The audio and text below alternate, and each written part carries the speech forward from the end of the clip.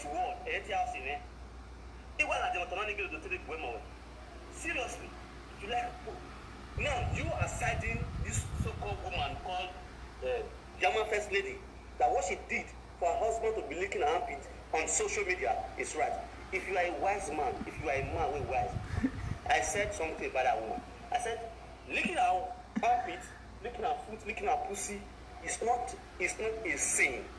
But where she gets it wrong is for bringing her on social media for the whole world to see.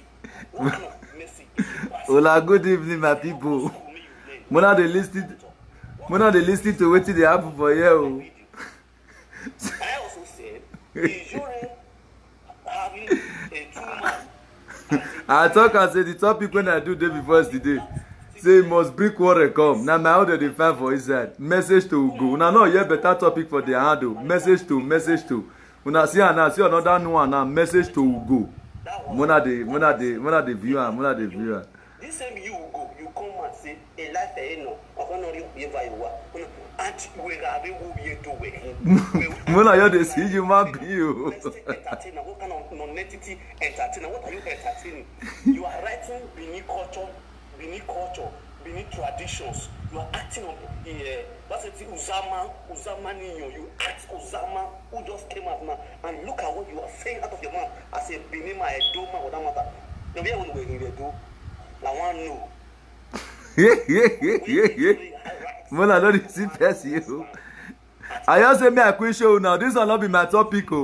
Not be what topic we are want to talk today. But Mona the year and say message to him, my love. Mona you the year and say message to UGO. I know sir, I talk for my last video. I call you now hear message to UGO, message to so. They know they get better topic. Now message to now they talk. Now they see. You try to represent in France.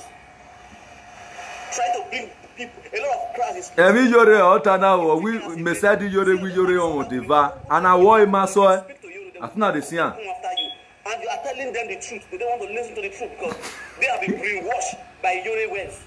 Yeah. Same thing on what way. Because Yore am we are being German First Lady am we that you are not supporting them. This was what you were doing right from time.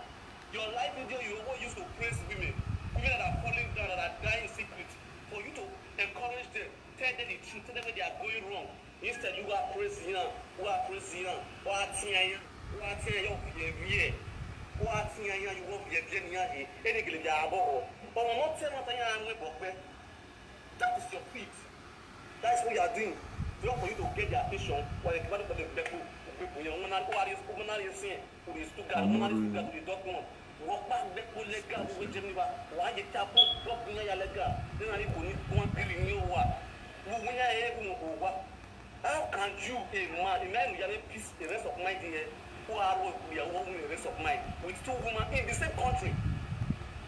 Part Nigeria or part of Europe. You are still looking for another woman elsewhere in the same journey.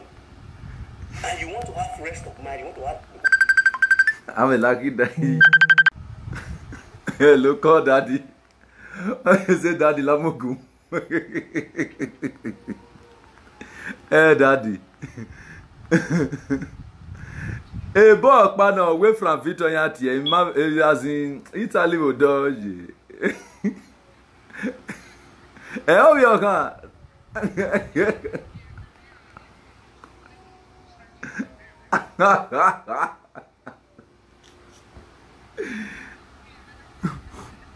Oh. No, cannot. Thank you.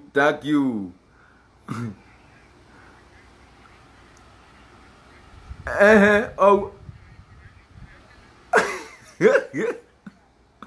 Oh.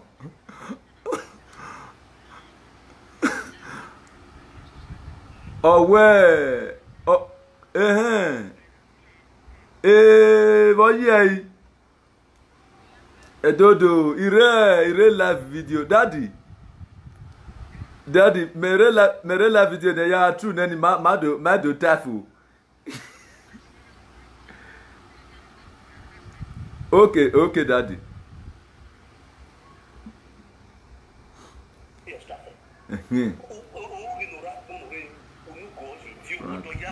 why I like it because we know the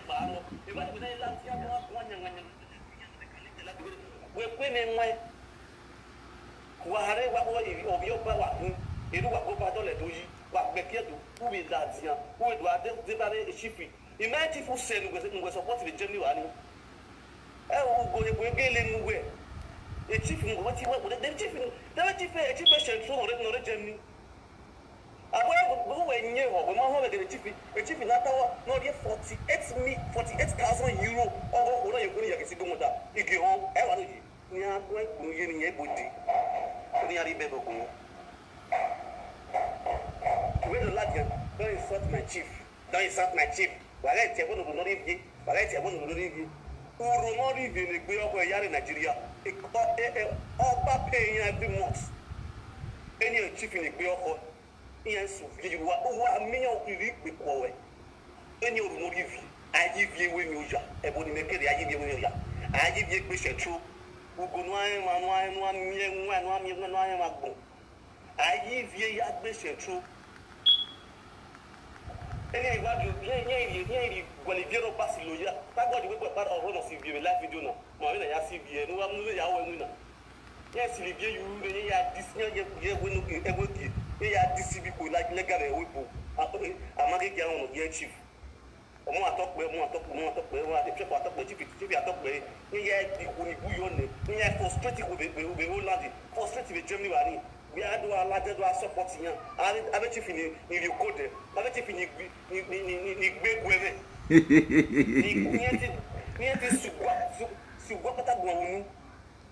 Chief. You know what is chief? Chief, no man, and a man, and a deep way. That would support the level of 1 young. When you may know Frank Victor, or men one of the university.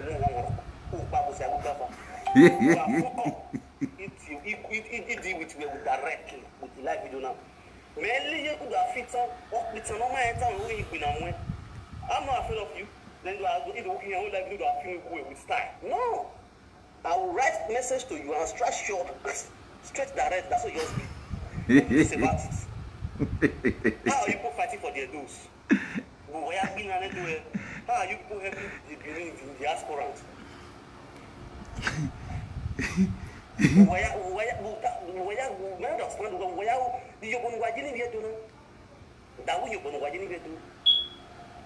Why one we can kind of I bet if you don't got in why you back we like with you. Oh, I am so like with you, what people have baby. Very messy. Or my baby no zoka jame. Do ya walk? Before I came out to do this video for you, I have been watching you, I have been monitoring you, I have been investigating you too tall well. I don't see what you talk. He said you have been watching me, you have been monitoring me. So what beg also on area about to monitor him. I mean you don't monitor me, monitor you, but you not monitor him. Why is that monitor, man? Oh, waiting you ready to monitor, man. Oh, we have been monitoring me. Ah, for long. I got you try. I did not react. Yeah. Do you know what to go? You were laughing, I just did laugh. So I block you because you are not useful to me. That's why I block. That's why I block you. Why I block you? Because you don't know you are not useful. I delete people that does not add something to my life.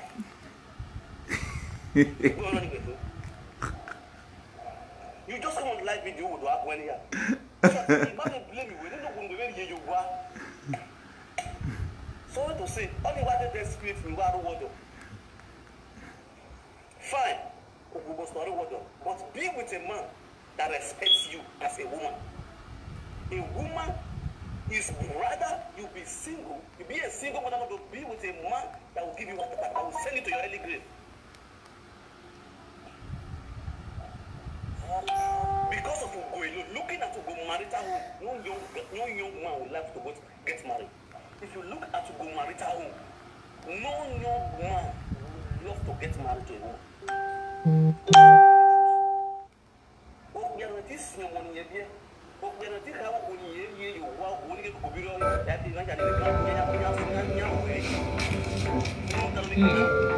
Why not?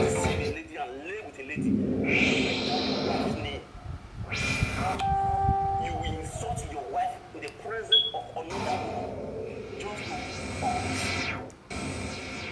I don't know they see as I don't know una dey hear may I load this thing first. I don't know they hear wetin they talk. Una dey hear everything wey talk oh, because I want more evidence dey this thing. I want more evidence dey am. Women association group. I saw the finish, I blocked myself out. So you just have to jump on Europe and I said, you never get time to sit down, go relax. The only time when you sit down, relax, to sit down, like you call they talk like who talk person. Talk like they can't word they talk. You understand? They can't wait to talk. We will sleep like you do. But till you see they talk, people when they bring man talk for you, now they don't get sense. You, I stay my own. People bring issue. There's certain women. See, if I do this, bad matter come for me. Then I dey come out on the door. I go pass the car, whatever I'm recording. No, I use my wisdom. I settle issue out of camera. If you get Anyway, my people, now well done. Before I go start, make I feel enjoy myself first because yeah. You want a bishy, mamu man. You see, I did a topic day before yesterday. I said, una go the year, una no hear better topics in a topic of today. About so things or like this. No, the thing one out the hear now. The thing one I want to hear now. Message to Monica, message to Iyore, message to Jama First Lady, message to this one. Message to that one, message to UGO. More than all what as I do this video, so now go hear message to UGO. Now waiting I talked day before yesterday. Today now it can't happen. Now this mad one come out just now. The ranty. They say he write on top of it, this thing. They say message to UGO. You know ni mamu me saga, me go my saga. Frank Victor is small. It's too small. Ni go away saga. Very small. If my doctor, hello, Harriet.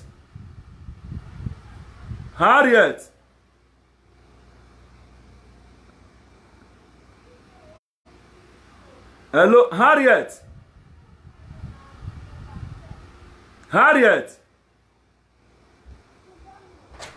La, Harriet imene ko. Or Dariet.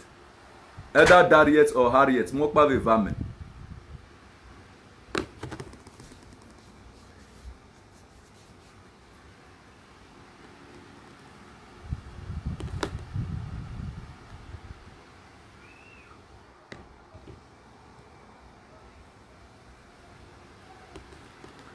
Harriet.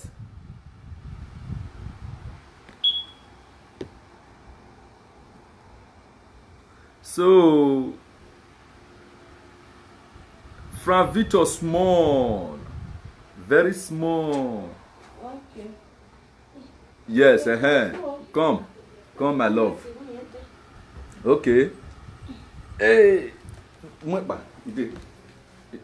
Siam, una Siam. Frank Victor small. If this my daughter, now my second daughter be this. If this one carry phone face body like this, they do video because of Frank Victor, I go beat him. This is my daughter. If he carry phone, and my second daughter be that one. If he carry phone face Frank Victor, carry phone like this, they do live video because of Frank Victor, I will pursue him. Talk less of me, will be papa. If me even try and save this one, he go even fed this father himself. Yes. Iru de Frank Victor me phone there for 1 hour ya atalo. Egbe no na wa mu wini menya hu na. Oweru dagi side Yori supporting Yori. Oweru dagi iwi Yori omo deva. Ige avana be mioni. Wa mana hemi.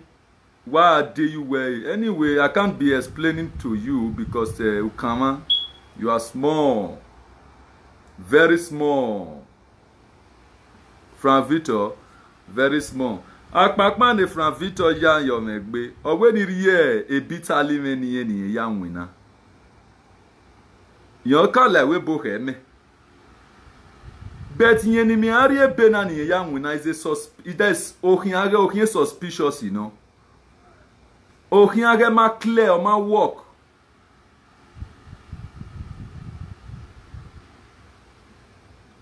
Saint Frank Victor, owe ni veri e beni yen. Me here posted Benny. Always open your passport in me. In a way, we can do Benny Vitali. Why can passport in me, but you get okay. You not send it. You can't send it. Then, back.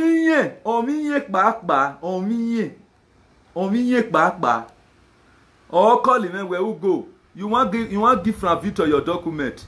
Wa phone na Okin General. Wa go wa phone na usual no ireva o e mo pata mu menwa o se ku ohi e padi orin personal person orin ori do call me do tama me gbe veri oni iye de gbe we nini e na de gbe ye me fi wo wa oni akpapa no ya yo me gbe we kedu ade o ma le call me no we bi akin e o afa o magidi ri egin e o kedu ade me magi he me Frank Victor magi he me me we video ya ni me unye ware ya yobo o we ruda is ide by jori inside the jori ruda ide by Jama first lady ona ladiana is a small boy come on na abe mo to better thing me I fit enjoy myself first me I play music take come out for my better topic in we no na mam women just that way when I just say me I use na tell una say I must see person we go fall out for this matter when I talk so say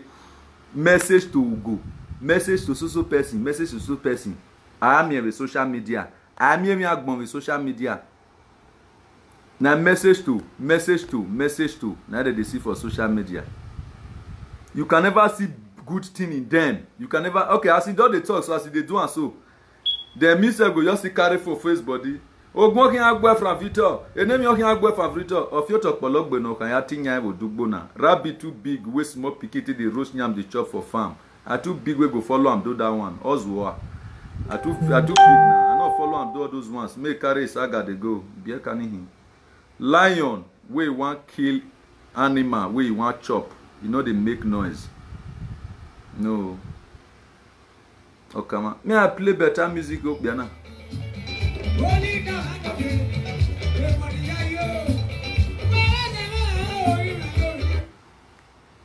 Play music agbon. Ne ya ri okwo yegbe mege.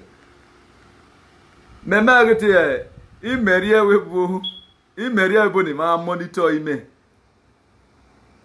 So I can monitor Mary. I'm a big boy now. Getting of your me a big boy. I'm getting the see I'm now. I'm a big boy. I can join your carry. Odogo akataka. Snake we want turn to pattern the money don't already turn pattern. Don't think we are commode leave them.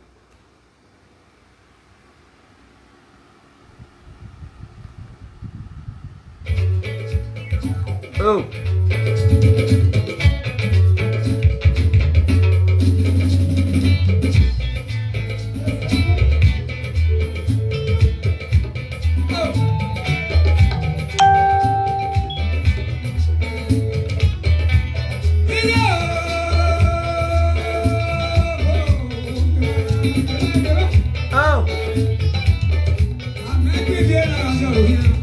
Man. Oh.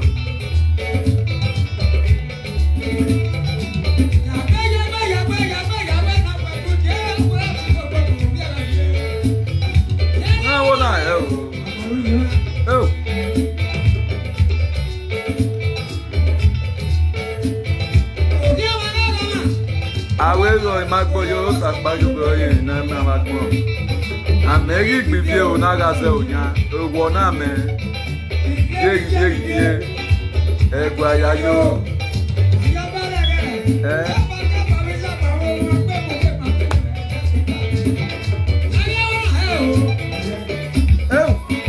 pia. Okay, we are your man. Oh.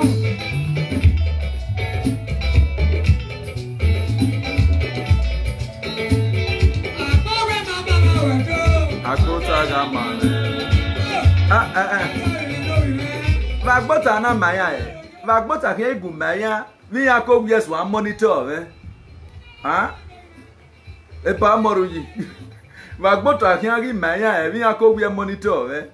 Monitor ni a monitor na utaya ya yari eh.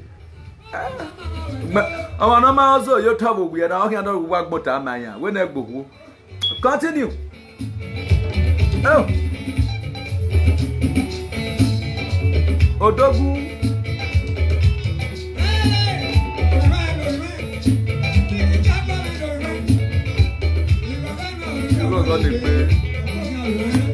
Oh.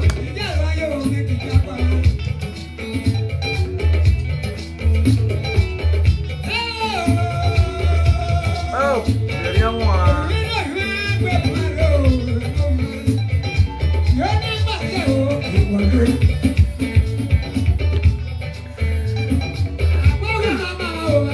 Agbota mama.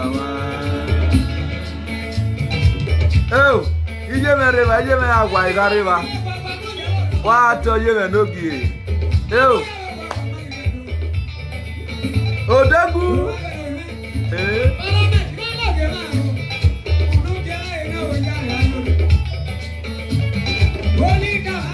Happiness Puma. What? I sat you. Happiness Puma, I sat you. Just the Gareva, he sat you where Ogagwa, Ireva. Tracy Ogbebo, or tell me that one of my junior sister. I don't first sat and since. Oh. Oh.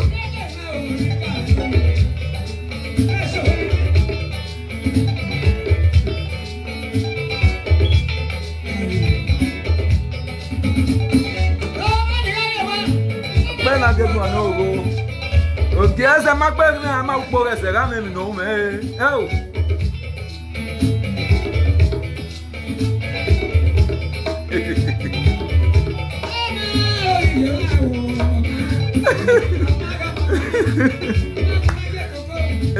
Umagume ye worry. Umagume pale do ni gari badao. Oh. La wagia so boy na so boy this thing ni iwine abadabidi ni mamu me is a small boy but una ni madam me do awe saga ba me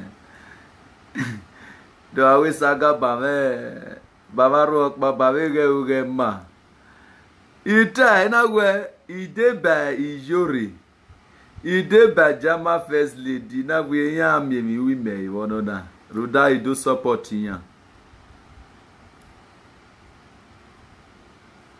Você ele que na support every team na uwa mase uwa team no wa man. The boys in live video na stock or trash. You people will come out on live video to tell the whole world what you don't know.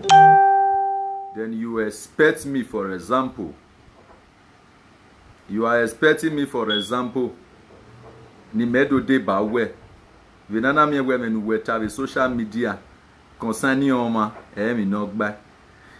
Okay, ogwe dimofi ga va me we wa ban dimofi gene dimofi na va me we wa ina imi dimofi gene dimofi na ina ya gboko sentro ge sentro kin dimofi na va me we wa we sentro kin ire sentro kin rigbe sentro we na pa. We boma I hope I wa ya be so evegani ina wo ko no egi gbin sentro ne wo ga go ko kin be we bona efesi me fi were ma ogo ma mo epo ya o ameti mu mi ya odo ya gbo sentro ula dian we live video or column and we live video ama we menugo igbo sentro ne ije be reward we yo any oku no real di any woman ni awala di anya wadoka we igbiyan sentro ne no problem amami no la di avere ni And number 2, ni yega atabania, all those one yega atabania, I read the movie will not by read the movie not back. I still have the tape. The movie ya do me, amen. And on have do where be public. I want my son your my monitor on nivo. Oh, my monitor on. Again the movie ya la the public, we live video do me, amen. Or my monitor on you know monitor that one. The one where you monitor. You monitor tiny.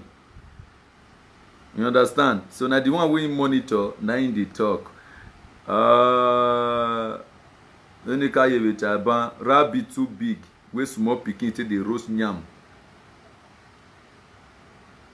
Rabbit, it too big, we small picking to the roast yam the chop for farm. Me. Now maybe that small animal where I line you no fit kill.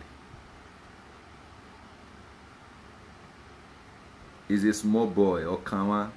You say na so me I dey raise my chest, I dey feel purpose, I dey raise shoulder up. I not raise shoulder up for anybody. I know the form. You understand? You will not the raise shoulder up, shoulder up.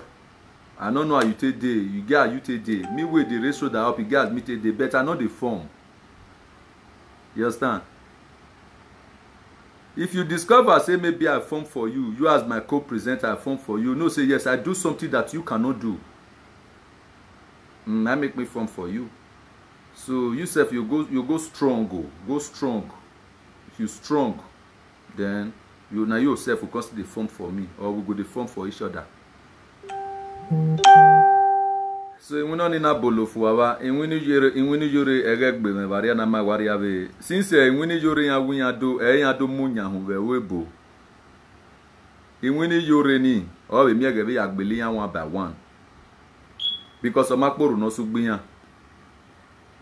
Eri owe mi, ori we name ne. We no matter pa agun ayo. Mi ni no uni vi edo ya mo gboto.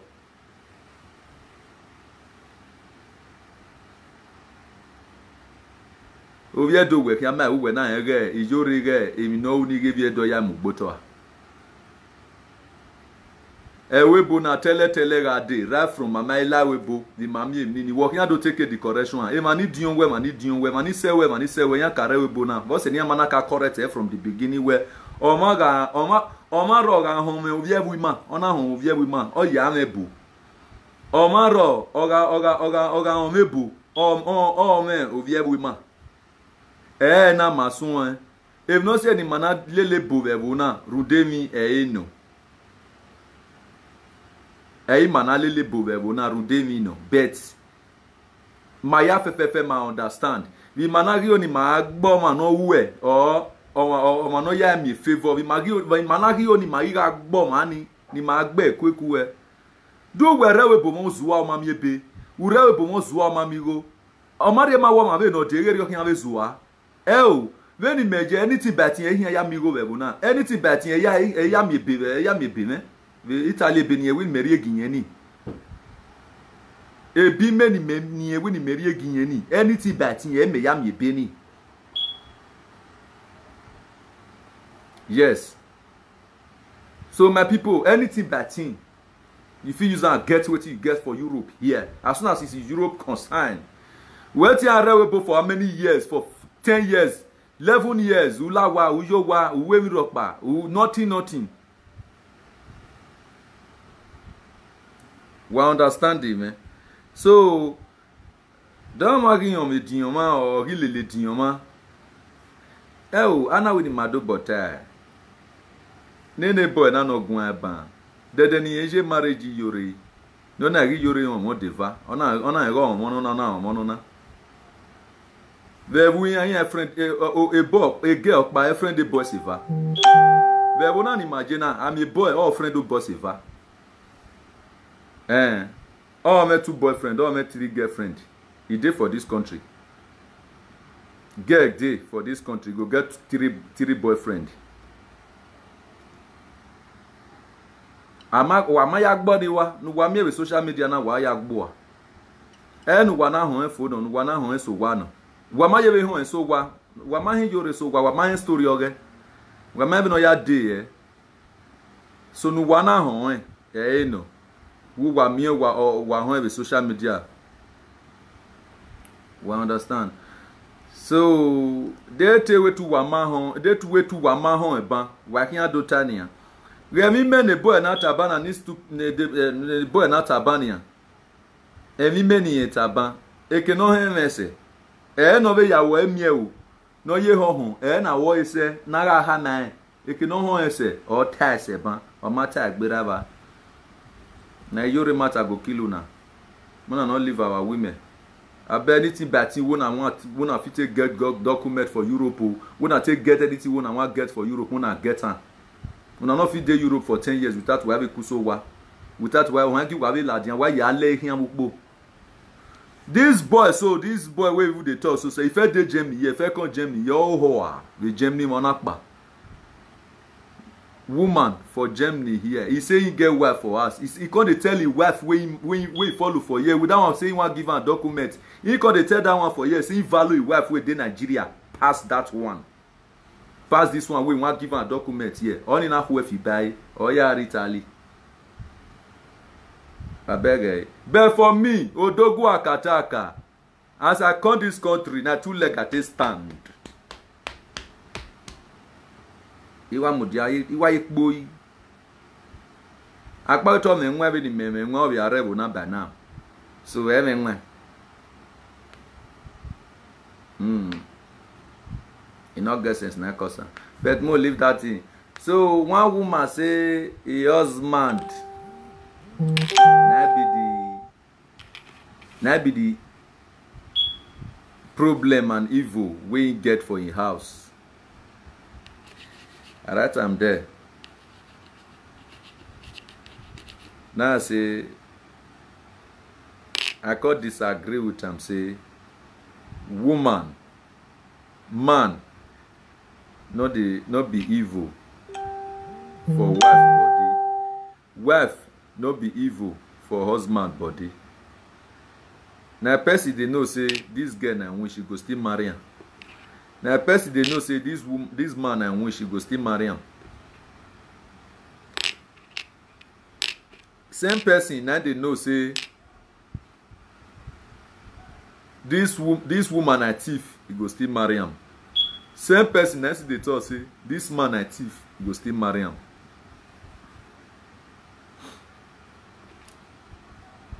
Man no fit be evil for your wife.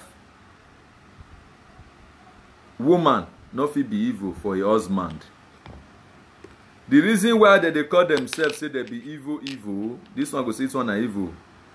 Festus Kaladu, I agree to Kaladus. I agree to brother.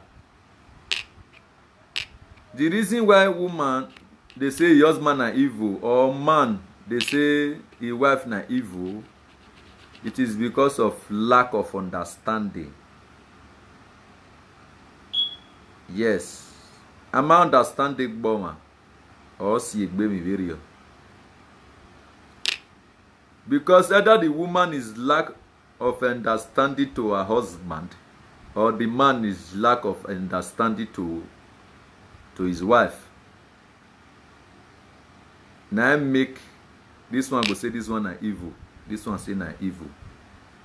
Before you come out of social media to spoil your husband or to spoil your wife,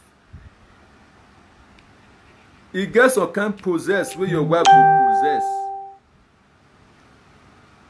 Or your husband, it gets some kind possess where your husband go possess. For example, maybe when una two start, you never tried that kind of thing before. You never do that thing before. You can't discover, say, you can't do that thing. My dear,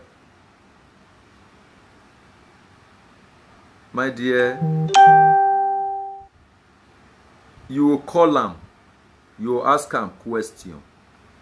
Daddy, not be so you felt be before.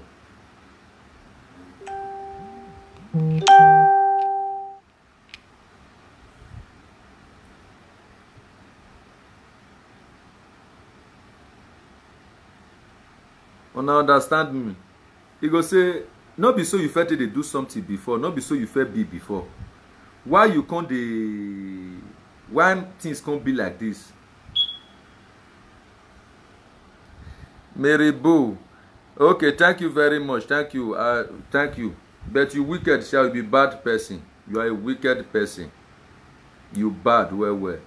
You know why I thought say you bad? You know say you get work. You dey work. You will get work. You discover say I no get work. Me I go look for work. You know if you call me tell me say bro, see where also met dey, see where work, they go work. Mary. No, you too do. You wicked. And you discover say they use caro white and you not like am by yourself. You know if you call me you tell me say bros, this caro white wey they use, so no use am again.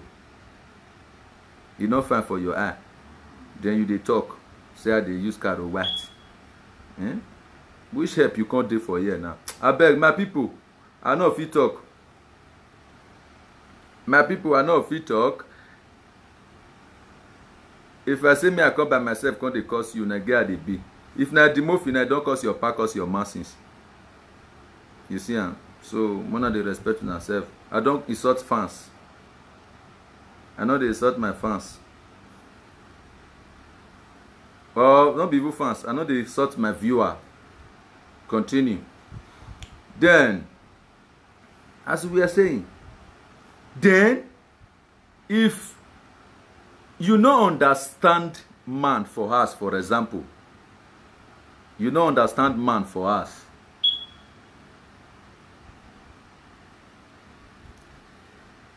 V baby the boss. He say, why you dey see your hand? I beg head I dey shame. Okay, wahala no dey. You for tell me na. Na the way na verse you constantly talk and say you dey shame. Sorry, no verse. You for tell me now, say me I had and say you dey shame. No verse, V baby. Sorry, no verse. Okay. Sorry, yeah. No verse. I don't hide down now. I think you are okay like this. Now understand me. Then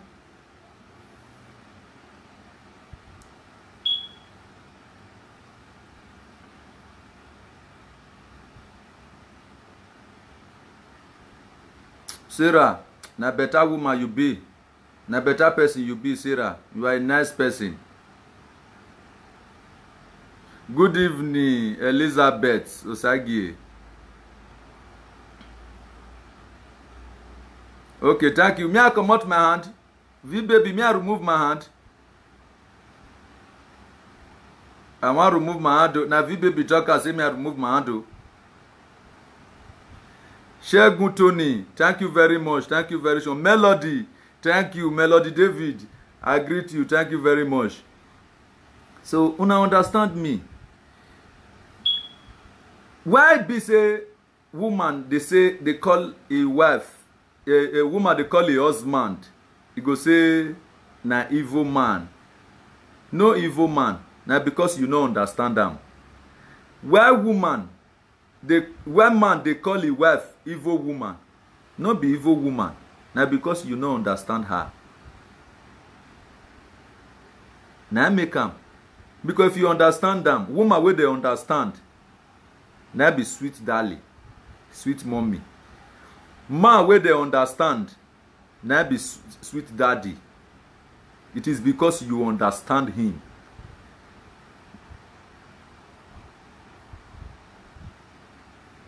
Now me they talk and say, if you are dealing with a man or you are dealing with a woman, you try to give her correction and she don't want to listen to your correction, then why guy?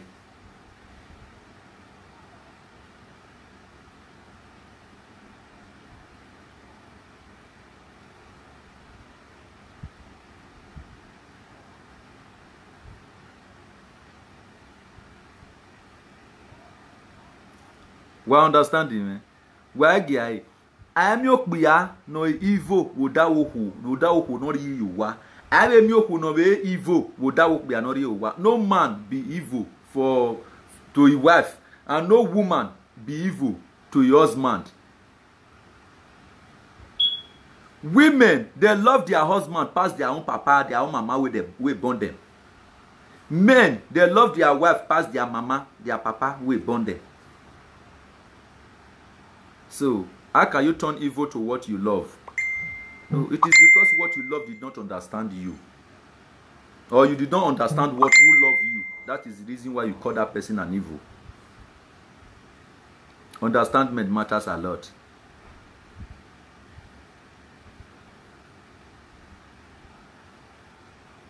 While understanding,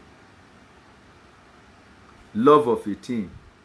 Now when you understand me, I understand you. We'll get peace for the house. Peace go reign. Some people say when man loyal to woman, you know say the woman don't spoil the man. Na lie. Na lie yo. Na lie. Woman not dey spoil man.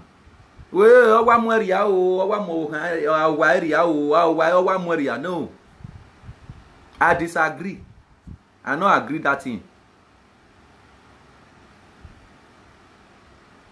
Woman not dey spoil man. Una know why I talk and say I disagree.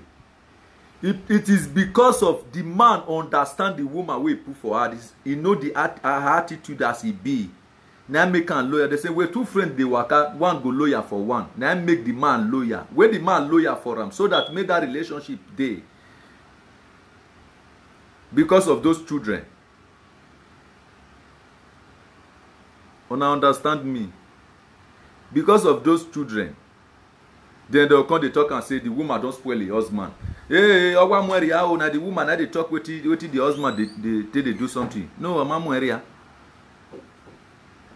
Ama mweria because the man don't understand over her.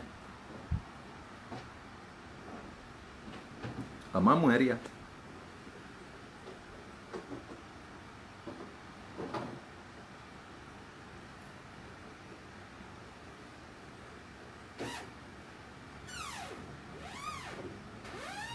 Oh, we understand you. Eriya ve type yagbon be attack. You give the boy no man fight about Yuri.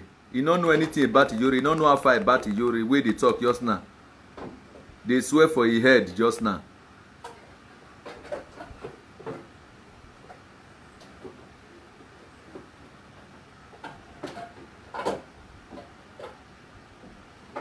We understand you, man.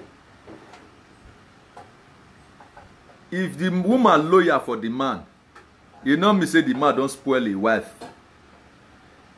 And they know they always they see man spoil his wife. Oh well, biana wa mu area. You know they say this man just spoil his wife. You know they. Now this woman don't spoil his husband. How did they see? Ijo wa mu area. Ijo wa mu biana area. Now they see. Area because the man understand the woman we put for house. Now make a lawyer. If they say may they really dig am, physical combat, may they really fight them, the man go beat the woman, he go do am. As they tell you, as people tell they even they talk about him, the man if he kill you, if he kill his wife. All those one who now they see say they go come house or come they fight their wife. They carry bottle, they stab their wife. They carry bottle, they hit their wife. Now waiting there, they tell them for outside. You go say, for me, if not me, my wife not fit do me this can't you. Yeah, you was war. You will begin con they come begin con they talk.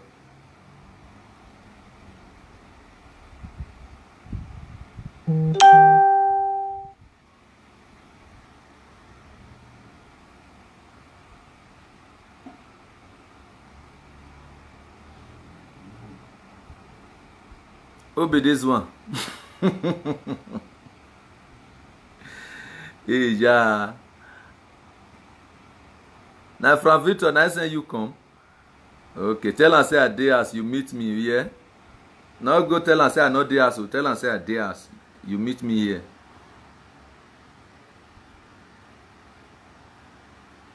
So una dey understand me. Instantly, the boy go just come ask, he go come beat his wife anyhow, come beat her nonsense. Because his friend tell him for us, I say, my wife not fit try this now, I'll kill him now. I'll tear your body. because of lack of wisdom in it. Because every man, ugly word, ugly paluma luma, oya, country blue, punchy.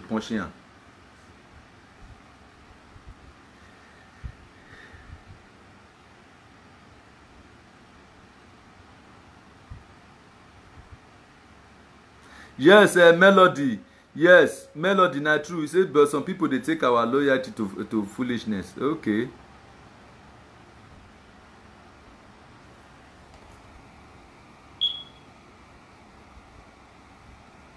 Okay. Mati Diake, I greet you. Good evening. Yes, some people, they take them like that. But you will see say it take them like that. If you be man, you see say they take your this to.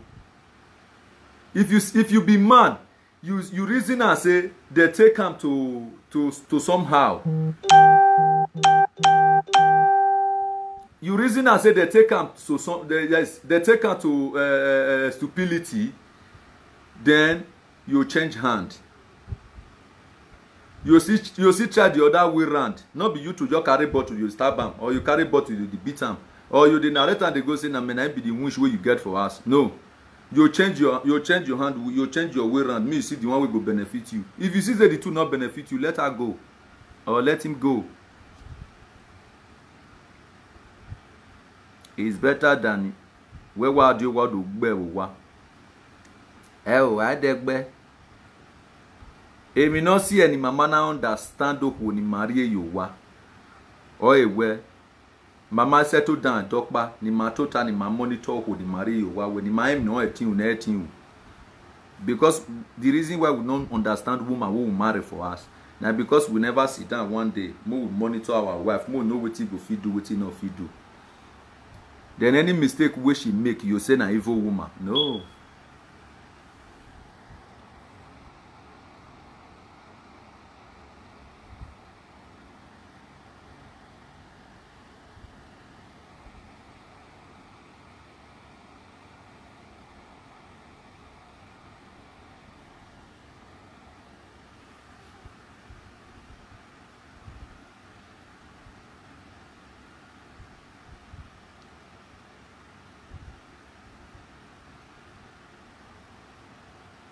Well, understanding, man.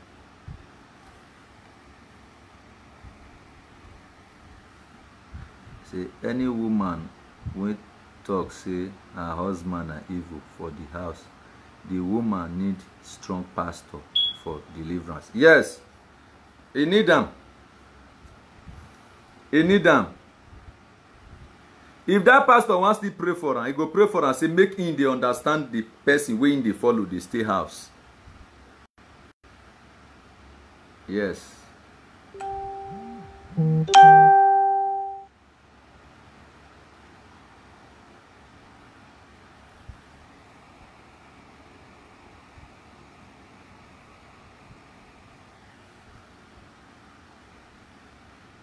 Now understand me.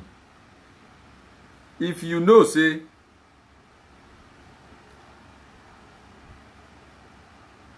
if you know, say, we want, they must do deliverance.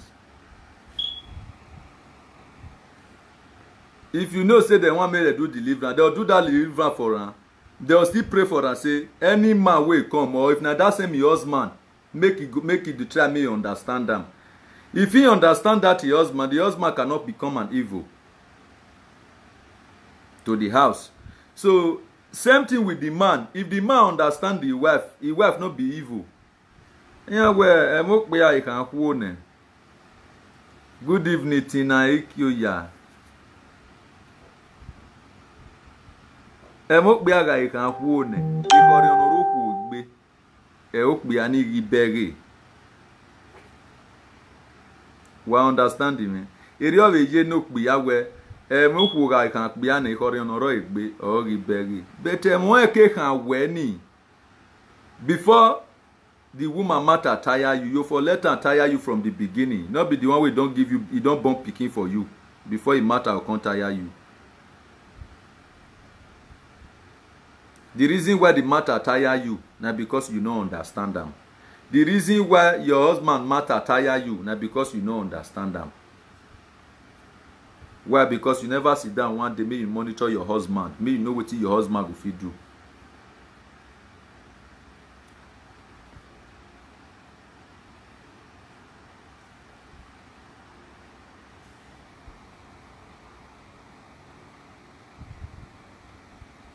Okay, star I don't view as me. I don't now be the top. Now I will start the topic. I don't show many people since the man still did themselves. I don't show many people since say the man he still did there now. Yeah. So area ye have be a canikin. This one. You see, many men don't understand their woman. Yes, now Lolo, J Lolo. Because you don't understand them. So, anyway, I'm aware of what I work on. I'm Makwaru, Yagway.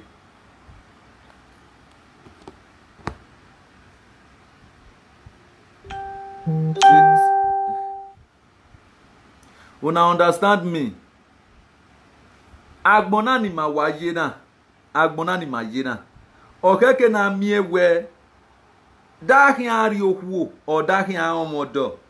Odo ni ma ari ni ma gi hon.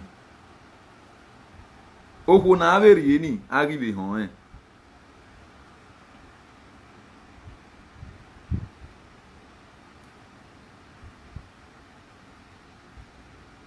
Yes, Makidiake. Yes, now. Yes, now. Many people, many marriage are lack of understandment. Well, am I understanding or see na yare? Better pano. The very day we wam you when we wam you when we no mala worry on no ye. But that very day no when she love you or he love you or whatever. Now that very day, now you go pick that woman for her. You know what the woman go fit do, what no fit do, so that me not can turn her to evil woman at last.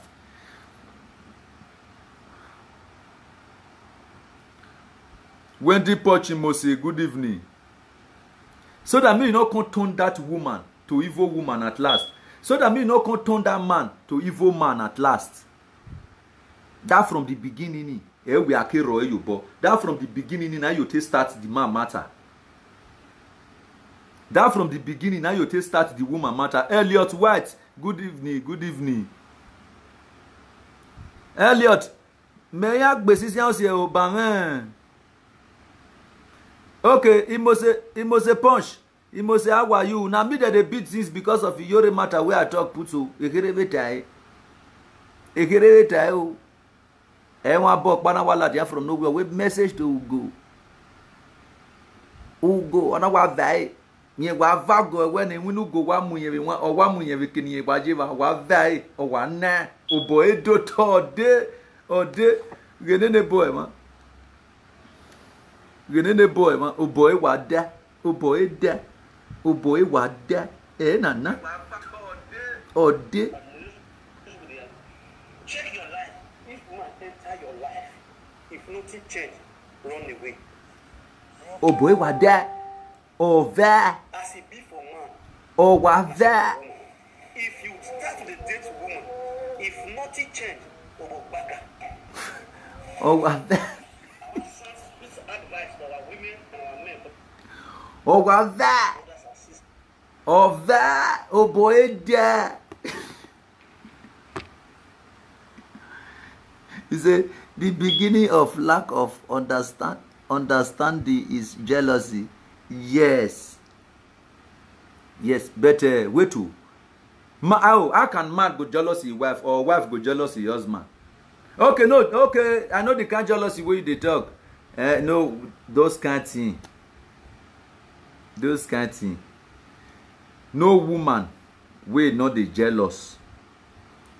But if the woman is jealous, you as the man,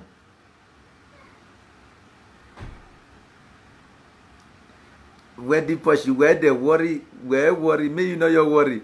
I'll call you later. May I talk to you? So, there's something that if woman they jealous of you, all of you are not jealous when we move fine. Or jealous. But you as the man will understand, you let her pin. You pin her down.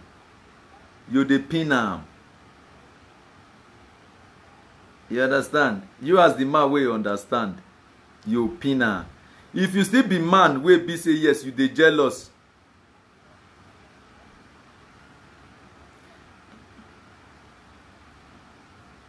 Sarah, we was here. Sarah, may you just leave am. May you just day. May you just leave am.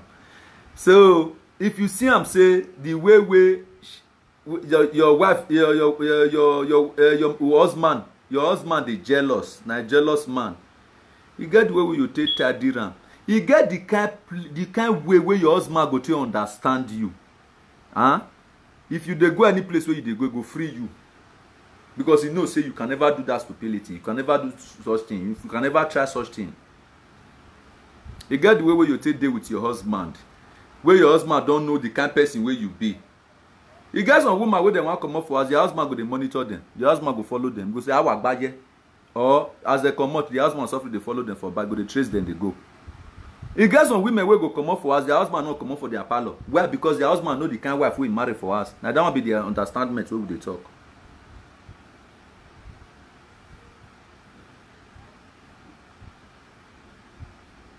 Understandment matters a lot. It's better than you come out on social media to tell the whole world your wife is an evil, your husband is an evil. Your husband not be evil. Now because you don't understand and I make him become your evil. Your wife not be evil. Now because you don't understand your wife, now make him be evil for your eye.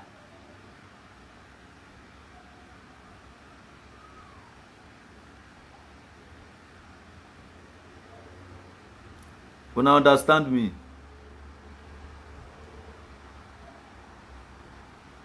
Every relationship must get test. Test your husband. Test your wife. Weigh your husband if this is the man you can go with till eternity. If you weigh and you see and say no be person wey be say you fit follow to end, let him go. If na woman, let her go. It's better than you will waste his time or the man will waste the woman time.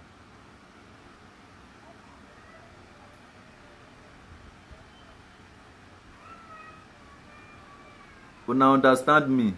It better pass you can't waste the woman time. Or the woman can't waste the man time. No.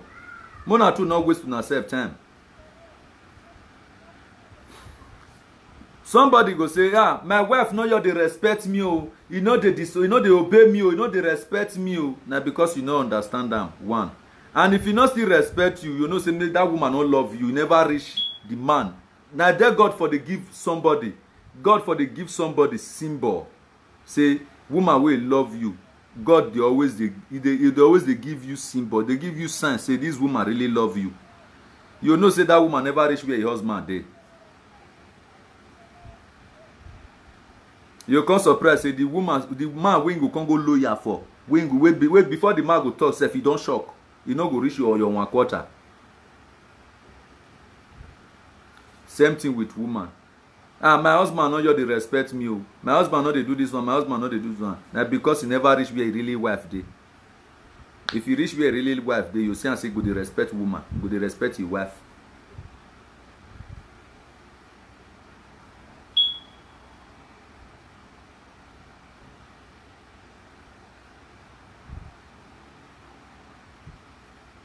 Now understand me.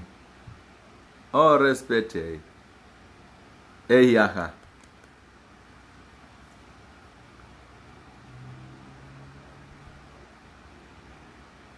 Some people go say, hey, my wife go just dey curse me. He just dey curse Ogun for me. Oh, he just dey. No man for this life wey wife no fit curse. But made another woman come out from nowhere come curse that man. You see the way where your wife go take design that person. Now then you know say yes, your wife he love you. Your wife he dey respect you.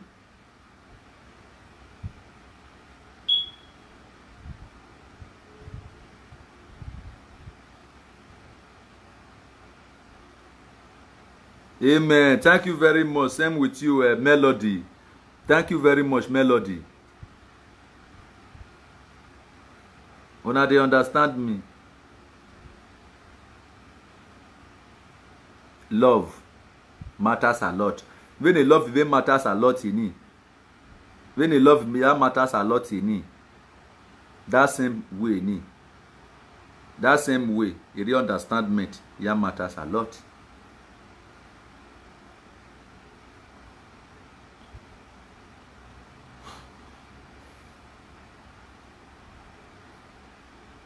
We understand even. This girl no good. This girl no good. This girl no good. Now because you don't understand them. But you go feel say person no good. Another person go dey tell you say he good. Sometimes it a shame. It's a shame sometimes when you will get wife not understand your wife. You say no good. Another person from street they tell you say this your wife good though. Mona reason her sometimes. Or you go tell person for street say your husband not good. This my husband not good.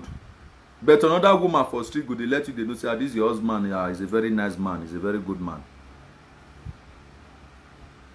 It dey shame somehow. Mona reason that place. Wait till I use this one me. Pin. Try understand woman who you marry for us. If you try understand them, if you know if you understand them, you see say na snake will get many years. You don't follow every corner. Me you to understand them so that may peace reign. You not fit, you not let them do. I will you. It's better than you will beat the man. You beat the woman. You can't stabbing him because of what your friend they tell you. You as a woman, for example, you see I'm saying I saw it still be. Oh yeah. It's better than we had here evil man. No, it's not an evil man. Now because he never reached his real wife place.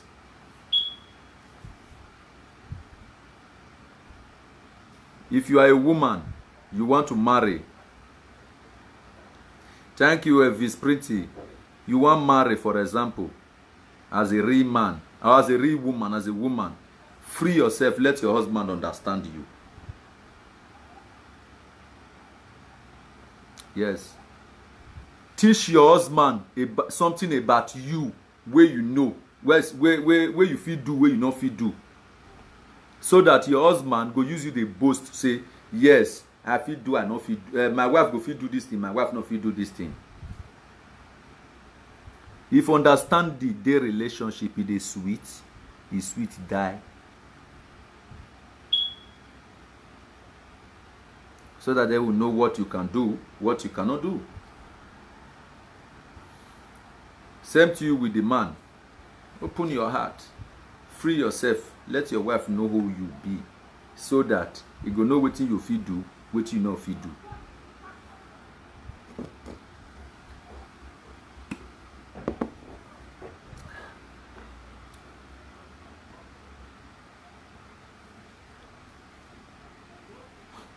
You understand me? Your wife will know what you can do, what you cannot do. Your husband will know what you can do, what you cannot do. Elliot White, he say, if you and woman not date for long time, then belle come enter. You come discover, say, not be your kid. Not be the kind of woman. Okay, not be the kind of woman to put for house. He good make he run, leave or still dey tolerate because because of a friend. Okay, may I talk to Elliot. Elliot, very sweet, understanding matters a lot. Okay, Elliot, may I talk to Elliot. Elliot, you good? You stay there. Yes. Before you start to dey fall calm, wey you can't get belle, you can't discover say not be the kind woman wey put for us. You for discover before you go get that belle. You know, for your friend woman, you say, "Mona, you deal like that, and Mona, you come on like that, and make this one waka, you make this one waka, or make your born for you, make waka, no." Or if you don't born for you, come later call the tell, so not be the kind woman where you want. No. If you see and say you date am, you no good. No woman. It's me. Okay. Let me come to you. No woman good. No woman good. But you as a guy, now go feel repair am. If you not feel repair am, you self not good. You repair am. Obama adult in your year. Now hand the repair person thing. You repair your thing. You discover say you carry am, not good. You repair am. Not let her born for you before you come to think about how you take repair am. Or if you don't born for you now, she can't bring her character. Can you as the man? I make that they call you man. You straighten am.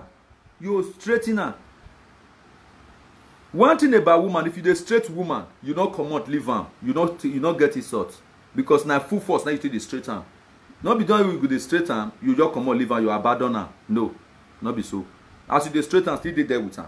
You go no say yes. You dey treat the fuck up well. Treat her fuck up well. No. You know if you give her belle, you come later come the talk say not be the kind woman where you want me put for us. You know say not be the kind woman you for not give her belle now. If the mistakenly say the belle even went herself, or before you even go toast am, you for those say this will not be the kind woman when I want. Nah. If that thing too sweet you carry money go for kashawu. Normal. If you don't reach to marry, marry. If you don't reach to marry any woman where you see, you fair way and first, fair observe and first, look and first, know how it take day.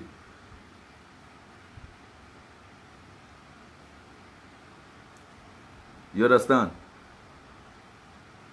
If you see and say not be the kind woman, may you try me, you do may become the kind woman. I don't see person way marry ugly thing, I tutu for you way be like this. But when he reach his house, he can't do well. All this JP where they do so, they go say JP the woman the fat woman. What did they call that medicine where they shop?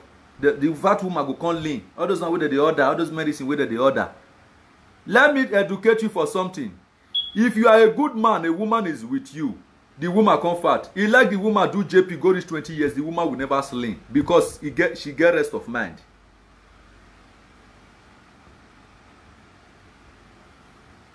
Mona no vessel. Wala, if I am out of track, I bet Mona straighten me. Elliot, you did there. I bet you straighten me. If I dey come up for track or I beg.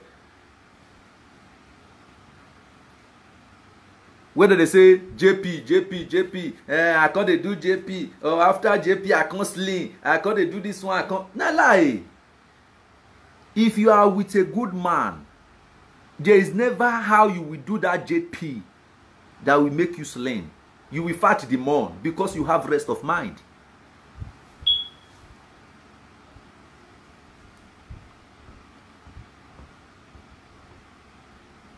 Yes.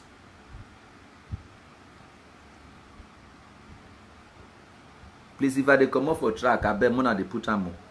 Mona dey put me back because I don't want buy for one person not dey no finish.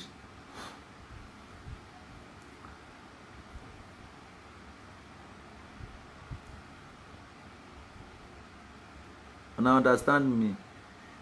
There's a rest of mind for relationship, for example. They make person big. Woman where you see today where is slim, you go the reason and say, hey, which day this one go fat? This one.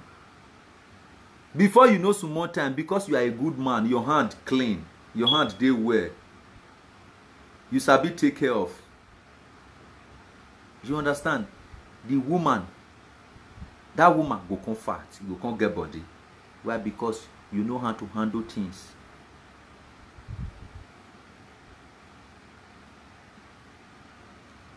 Purity, vie, no see. Ellie, God's power, good evening, how are you? Now there you come to see some women wey even fat self. They'll come jam man. Before 1 year, 2 years, the man go come slim. Why? Because he not get rest of mind there.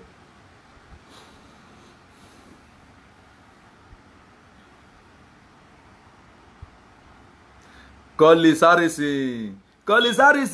Now me this boy dey insult so this boy wey dey Italy o. Na me dey insult so say because I do program day before yesterday I come dey join I join the Yore, I join the other woman. He say I say wetin concern people for another people matter. Nah, this boy just come out for live video dey insult me so. Vera Imafidon, Good evening. Say, see, brother. Oh. Good evening. Okay, good evening, Vera. Bros, your baby they call you pick now. Ah, really?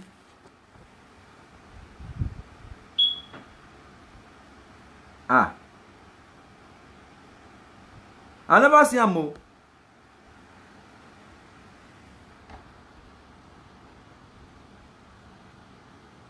Ah, when the I never see him. I never see the call.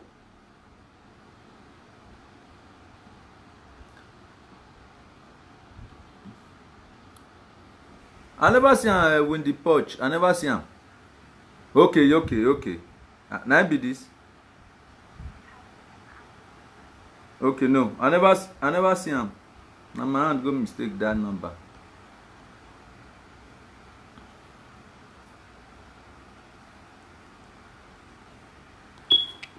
Helen almost.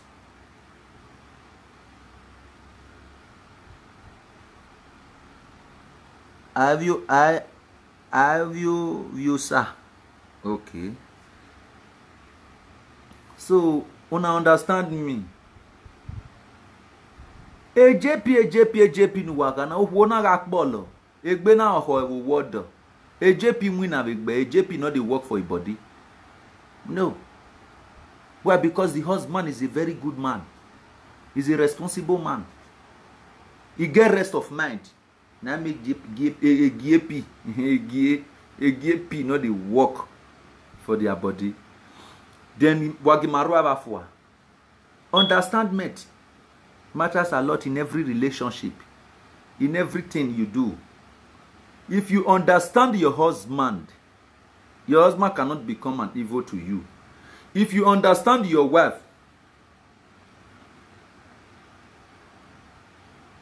cannot become an evil to you.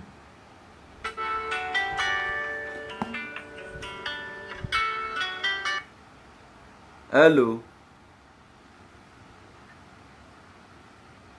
Hey, my lovely, how are you? Good evening. Yeah. Oya minuta ni mo yo a. Okay. Mo yo ne. All right, I want to say. Now we only aware publicly. Men know one of those like AKK people sleeping. Yes. Era me when she's now you know why I went nowhere when a matter because of my was saying they go away. And I'm thinking, and now we are over here. Now we are thinking of it. If it been getting me now we I think some days ago. Now we are going. Now we told you respect. When they punch, now emotional woman. sir. As for me, Yeah. I don't have problem with anybody. I don't have problem. Yeah, no, sir. Even problem at all. And I can never even call. I cannot call from Victor. Now we're from Victor. I see what you can't do all those kind of things. No, I will not do. Yeah. And that's this same from Victor now. Of you talk about no can ya tinya vodubo rabbit too big. Where small picking take the roast yam they use for farm. I know if you still do video about them. As okay, game man again my bed demo final home again. But game man ya fefe ne ni ga aladian again. I didn't come out for any of them. I only face my targets. I not come out for them. And I know if you do live video or saga. I know if you do saga with somebody like Frank Victor because I be animal. That's more animal we lion no fit kill. I know the kind lion when I follow the deal. I know the kind lion. You talk what he say because me I say I don't need friend. I don't want friend. If I say I don't want friend in my life, I don't need friend. Because I follow friend who cannot benefit me. So I don't need friend. Imagwale friend. I don't want friend. I want to be alone. You know, so the kind of friend that I'm moving with, I move with people who can teach me something, who can tell me how life is. I need to move with people who have wisdom more than me. Hey, be a kind of gear, not be small children. No. I need people who give me an experience. I'm a film actor. Now people now they give me experience. So I need to move with them and move with people who has money, who play. Who, no, when they are out in public, you know, say there are people now they there. It's better than I'll move with you who don't have future. One where we have from Victor, where Mayaka Guano. If I don't like it, where my father we. No, mother, yeah, what if one of calling me, but maybe how we may beg me, if from Victor, you may well beg with what Vame Weban or Gawking, and my you try. Eba, I respect you both so much. You understand me? And I respect you both so much for that simple reason. You say a woman they sponsor me. Yes, why woman not sponsor me? Yeah, woman I they sponsor. Yes, why woman not sponsor me? Person will see my film. Woman will see my film. Tell me say, who go? I see your film. I'll sponsor the film for you.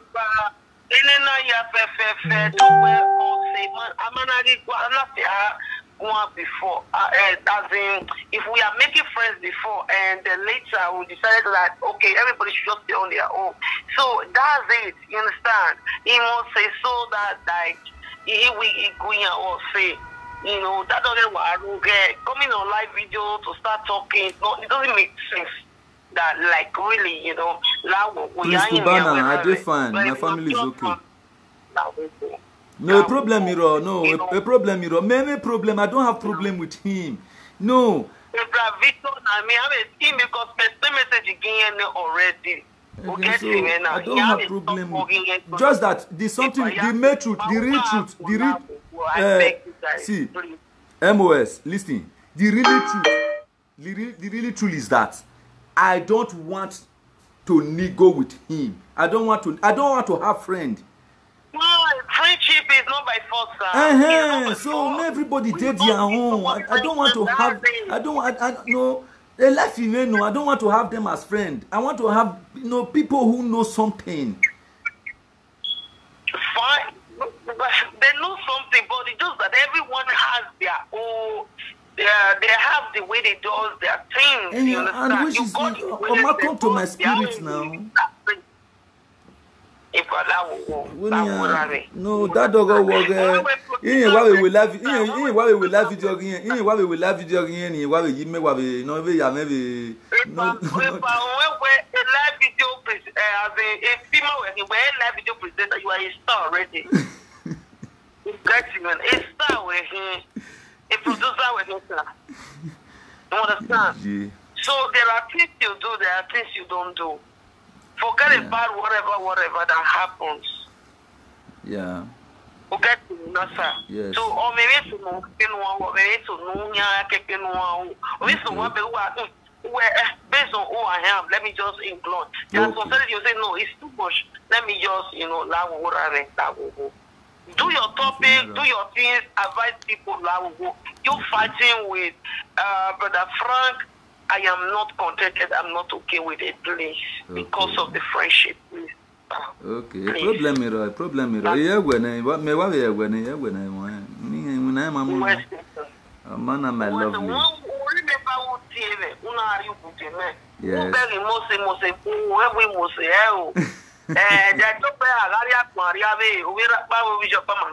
Yes.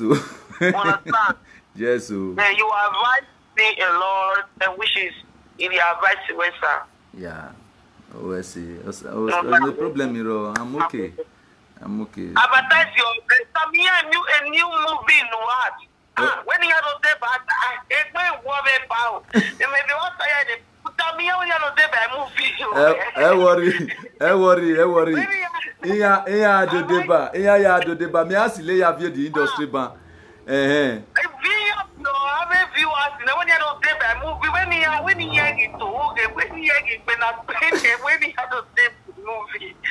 Okay, problem, thank you very much, Imosi.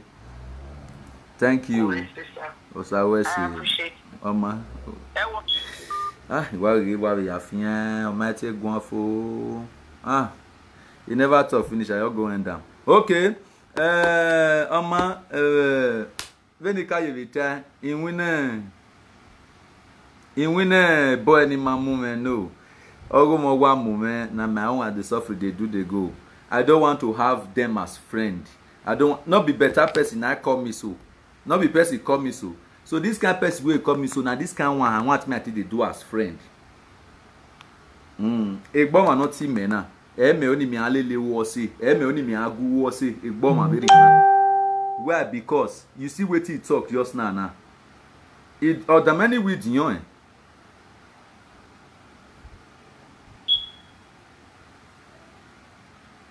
You understand? Rita, don't get me wrong. Rita, I did not advise. If una don't know what did happen, una want una try una first get what did happen before now go into conclusion. You understand? I no advise, my dear. I did not advise. So now, we beg of no call him a ban. Umengwa eno egbe ma be na keke na awo say he must say I don't want to make friend with you that there is nothing good about you, there is nothing come good, there is as in no. I like making friends with people who are moving forward so that they can teach me how to move forward. Not when oriyeke when orototo maybe do agu we say ma we gbadu ariyeke no. Or when he make pass and he made a boo where he could do where was it? It can never be done.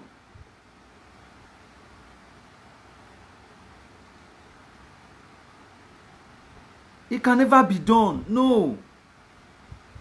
People where don't move past me now they follow the different. It just be like when I did primary 3. I they follow people where they primary 4 they play. I they follow people where they primary 5 they play. It just be like when I did primary 4 I they follow people where do primary 5 they do common entrance. Una understand me? I move forward. I move on. I don't me. So I don't want to have friend. The people who I'm happy friend with, as in who I hang out with, people who wise past me, who get sense past me, who get wisdom past me, matured men who can teach me something, I can easily call them epadomo lamogun talk be epare na here una. See this film where I want to do so. I bet this story for Bini, how it happen? Waiting happen for inside this corner for that story. You go tell me, say, see what happen. I say, okay, I'll write them down. Now until they do my film they start where, they end where. It tough, it not tough. It they start where, it they end where.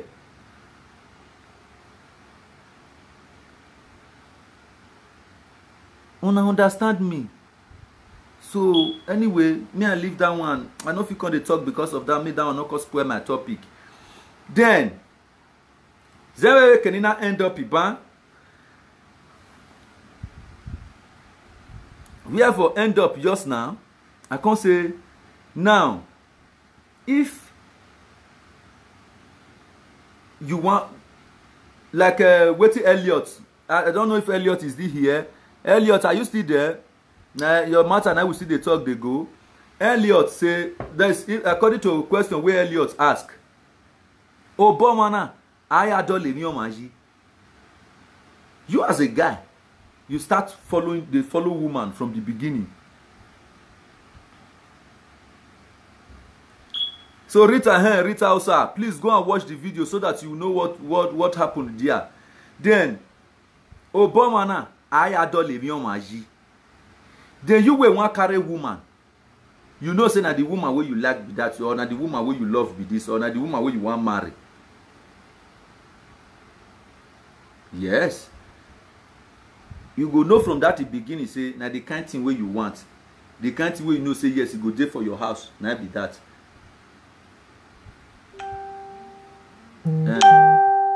Una know what they deceive some of our men and some of our women. This boy too fine. This girl too fine. When the girl fine, una go to follow up with. If the girl will tell you say you want to go safe, you go even kneel down the beg and say no, I beg, not go. You understand? You they use that one, they deceive yourself there. Not be that kind of thing that you want according to your spirit. but you go dey force yourself into am because the girl fine.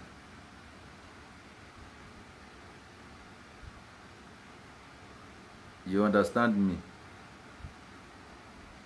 You go want me you dey try to make the best. If you are dealing with a woman, the woman you are dealing with does not love you, or did not love you, or join did and does love na love, did na did, does na does not love you, you are wasting your time. Same thing when you are in a relationship with a man, and the man you love so much did not love you, you are wasting your time. So you must start to discover if the man love you or if he did not love you. You must start to discover if the woman love you or if he did not love you.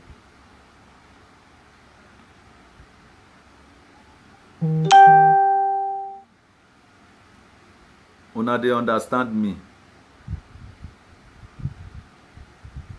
When the both love each other, the woman wey you love, if the woman love you back, na when you go just come spend 1 week, just 1 week for your house.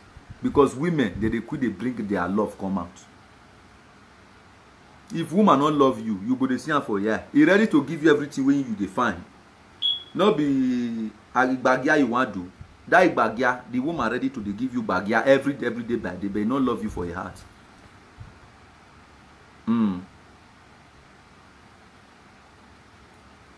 You go still know.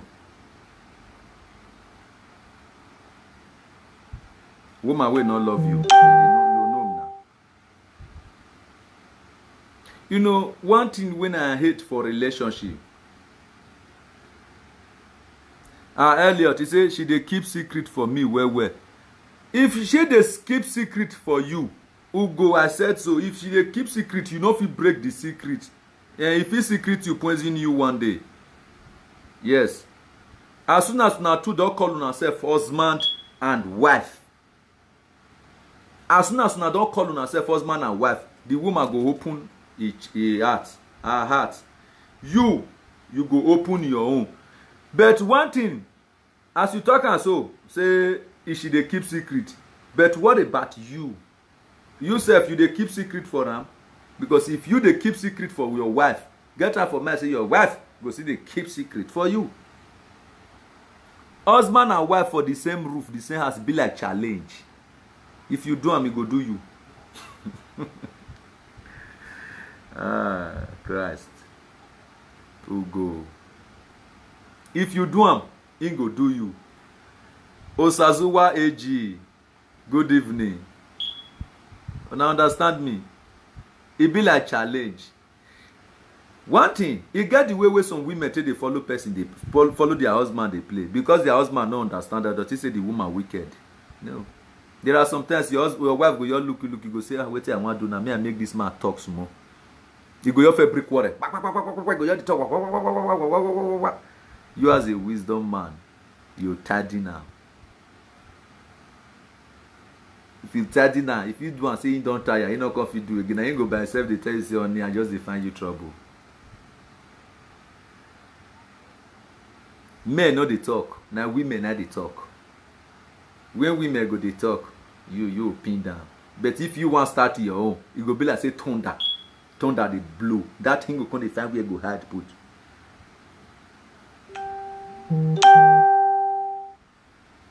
Okay. You say, how will you know if your woman is pretending to love you? Yes, that they know. Women, they get fish brain. But they get sense. Now they get sense pass, but they get fish brain. But I guess now they get sense pass, but they get fish brain. Let me tell you how you tell no. Man, if you pretend for 3 years, if you not love woman, go to date the woman. No man, 3 years. But woman, no, if you stay for 2 months.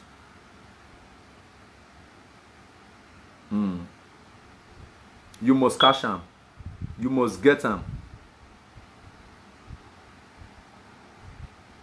Now different corner, different way now you take get them.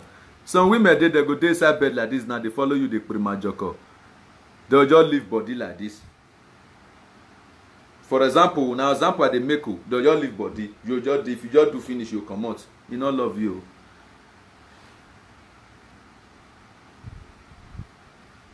Some women dey like that. Now because they not love you. Now then you can see person will not dey reach you. If they follow that person, they run this, he go hold am tight, he go dey use on the rub boy body. Now then you know say yes. Igbagari nene.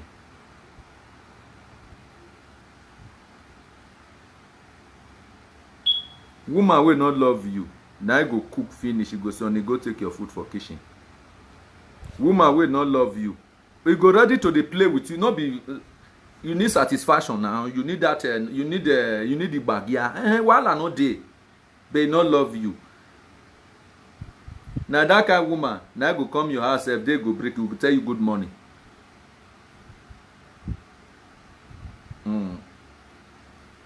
Woman will not love you. Now na two go gather dey house like this. He get the way we go take time. He get if he want even give you food for table, self, he get the way I take one.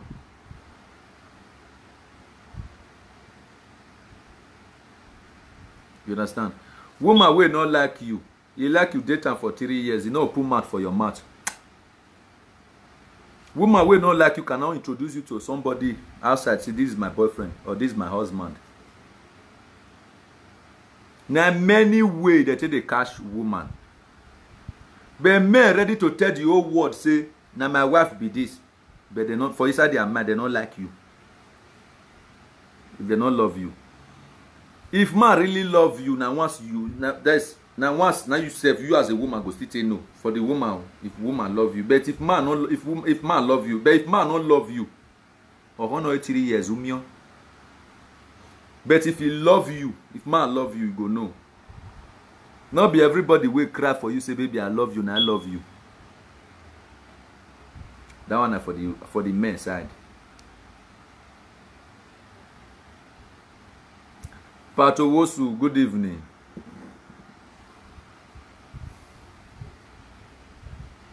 When I know what it be love. When your woman understand you, he go love you. When your man understand you, he go love you. The beginning of love, one how they talk is a similar word. Love is a similar word. Love is just you go say I love you. The other go say I love you too. And they use that they correct some people sometimes. Say if you meet a man today, the man tell you I love you. Now lie. How can you meet a man today? You don't know the kind of person I am. You are telling me you love me. How can I meet a woman today? You as a woman, you don't know the kind of person I am. You don't know the plan I have for you. You are telling me I love you. Now lie. How you they tell me that kind of thing now? I go come. I just see you for Facebook today. Now we just they talk. I toast you, you green. As you want end call, I can say I love you. You not reason yourself. Say you person will not know you. They tell you saying love you. Love you for what now? No. I will understand you. I will know the kind of person you are. I will know what you can do before I will tell you I love you. Yes.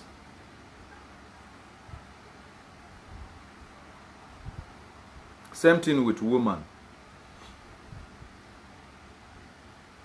I love you, I love you, I love you, I love you, I love you, I love you too, I love you, I love you too. Na similar word. When can an alloy on ariering? Okogari be and when Okbiaga when I are home Okbiane, we read to bury the attitude to do with to bury attitude to when. Yes, Evani a love in ariering. Evani when I come over where I love you, where I love you too. Yeah, apostle orienting go sweet. Is better than I just toast you today. You are telling me on phone you love me. What do you love about me when you don't know me? How can you love somebody you don't know?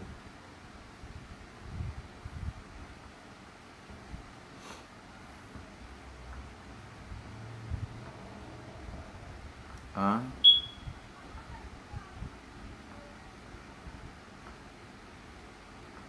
So my people, before going to marriages, make sure you understand your husband so that you will not come out on social media tomorrow to say your husband is an evil man. Before you marry a woman put for us, make sure you know the kind of woman you are marrying. Understand your woman. It's better than you come out on social media to say is evil. No, it is because you don't understand your wife. That is the reason why you said your wife is an evil woman. Because you don't understand your husband, that is why you say your husband is an evil man. Yes, go and understand them. Now we have where woman don't spoil your husband. This woman just spoil your husband. No, you not spoil him. Your husband understand the wife. You know the way the wife they do something. You know as the wife take the reason. You know as the wife take the now make a lawyer for your wife. Because when two they work out, one go lawyer for one.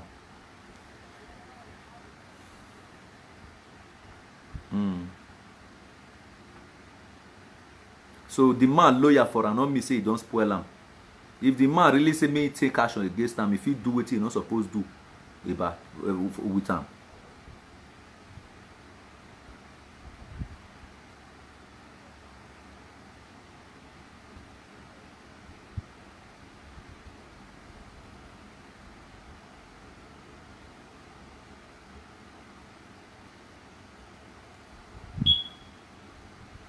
Una understand me?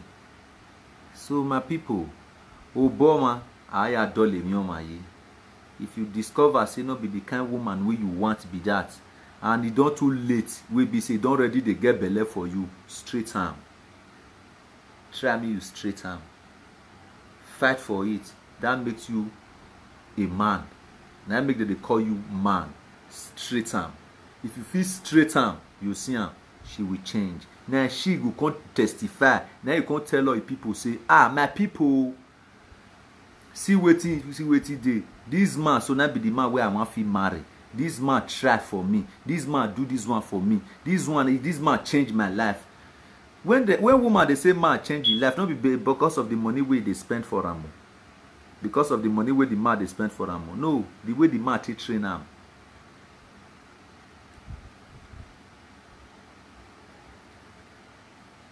You understand?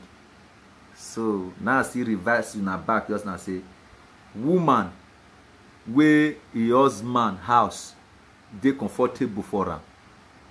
JP know they work for a body.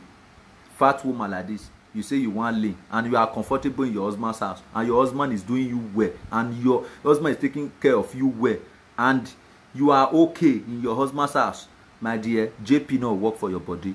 You know guy you do and rich, you know go lean. As you be now so you go be. Understandment matters a lot. Mama understand. I love you guys. So I hope many of una don't subscribe to my YouTube channel. Blessed That Entertainment. Blessed That Entertainment. I hope una don't subscribe. Mona beg o, mona subscribe for una boy. Okay, my new film is there. I just new upload them. Uzama, na be my new film. I just new upload them, so you did there. I love you all. I love you all. I love you guys. So everybody should save their relationship, save your marriage. Understand? Everything by God's grace. Woman will be like say maybe they cure with her husband. If you put her for prayer, her head go come down. Man will be say they cure for a wife. If you as a woman, if you put her for prayer, that your husband, the head go come down. You understand? There's a fight for what belongs to you. You understand? Your wife belongs to you. Fight for it to make correction of everything. Your woman belongs to you. Fight for it. Sometimes they go say, this my brother wife no get character. This my brother wife no good. He no get character. Your brother wife not get character. Your brother the friend her for the past 15 years. He not chop poison. He not die. Your brother dey okay. And he not get character. You understand? If your wife not get character, you know say na your brother hand the day. That your brother so na him hand the day. Okay. No man will not fit correct your wife. If you can't correct your wife, if your wife cannot take correction from you,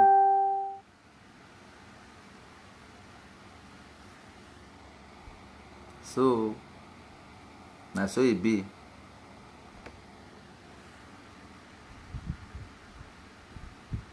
We go wetin be kyo. Okay, kyo person wey dey malfunction. Wey dey malfunction. Person wey electrical fraction, the transformer wey dey inside don the fuse wey dey don be like say e burn.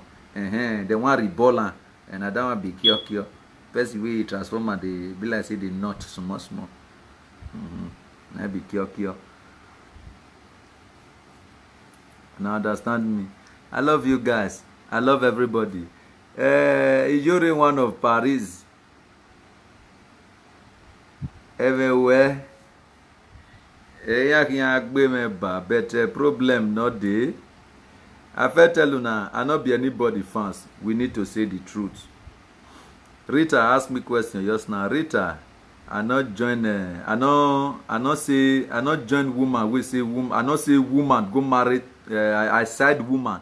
We marry towards man. No, please try to understand something before now do anything against person. Before you conclude on somebody, you try to understand. You try to get it right. You try to know what you want to say. You understand?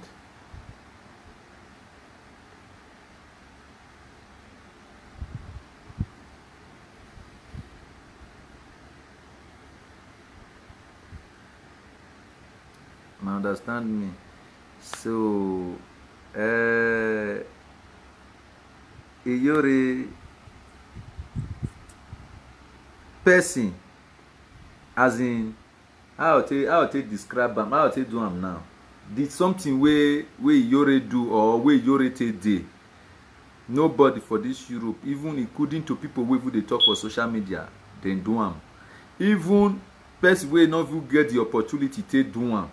Now they spoil her name pass. Why? Because they don't see the opportunity. Okay. For me, I not be anybody fans. But according to my thinking, now I take join that woman. Say yes. Anybody not get that we go take it affair for a matter. I not talk bad thing now. You understand? We wait on Muwanivia do boto. Wewe to muwane uwan o muwani vie do gboto o ma muwani vie do gboto. You understand? O ma muwani vie do gboto.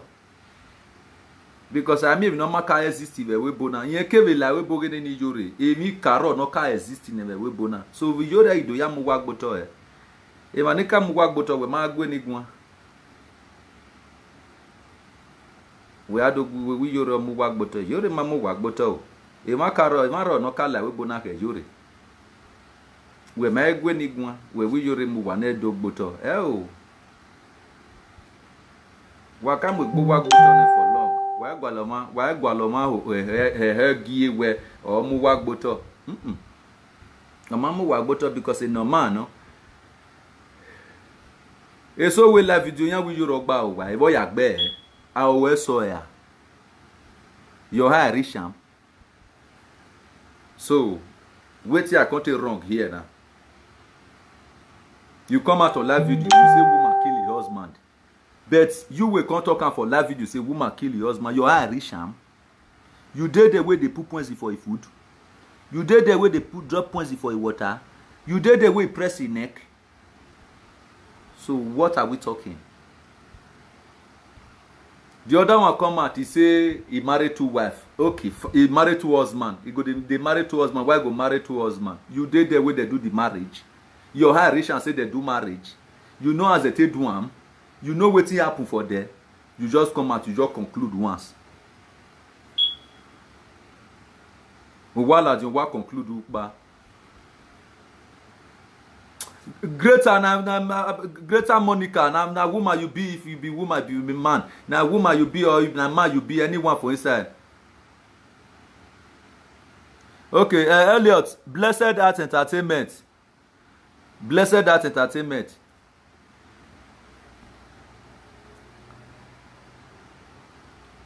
Now normal thing. When you measure now, if you get I think I get wife for house like this. I go still get to the boy. I still take with my job. I will still go support my ministry from one side.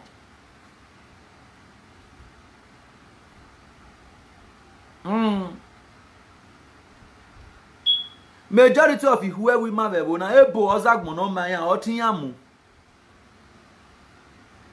Ana we ni madobo nieme na ni maded bon niwe. Where omu yore mu wa ni vie dogboto. You go on more devour or me no power, we no power, bow, or whatever. Ege ni jore na asu seve we bona bu waje kwa ni vie do vos wa mana wi yo bone na do me wi jore na do mu wa gboto now.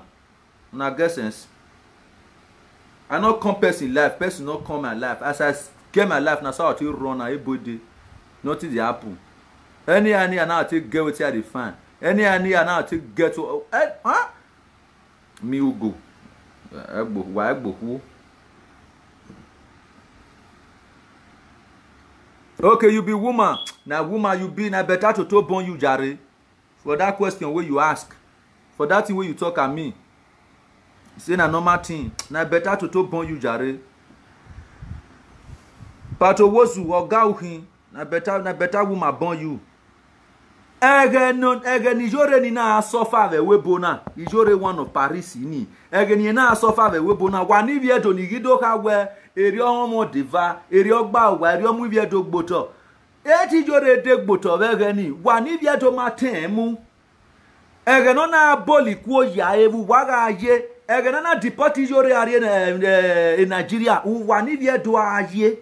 Eba wa kan do ka omu wa gboto wa ka wi yo bo ni jore ne orido wave no wu na wa do wo mu wa gboto ma do ahon ma po bo nu wa we yes na ma you be na mi ma mejo bo nu do lati social media wo wi yo do omo deva iri omu wa ni bi do gboto ma mu wa ni bi do de gboto ato o ma de mu wa gboto that one that is not concern na o ma kan wa I see repeat and I me dey talk am iye repeat iye fancy jore. Even he why and even fans or but I see the repeat am.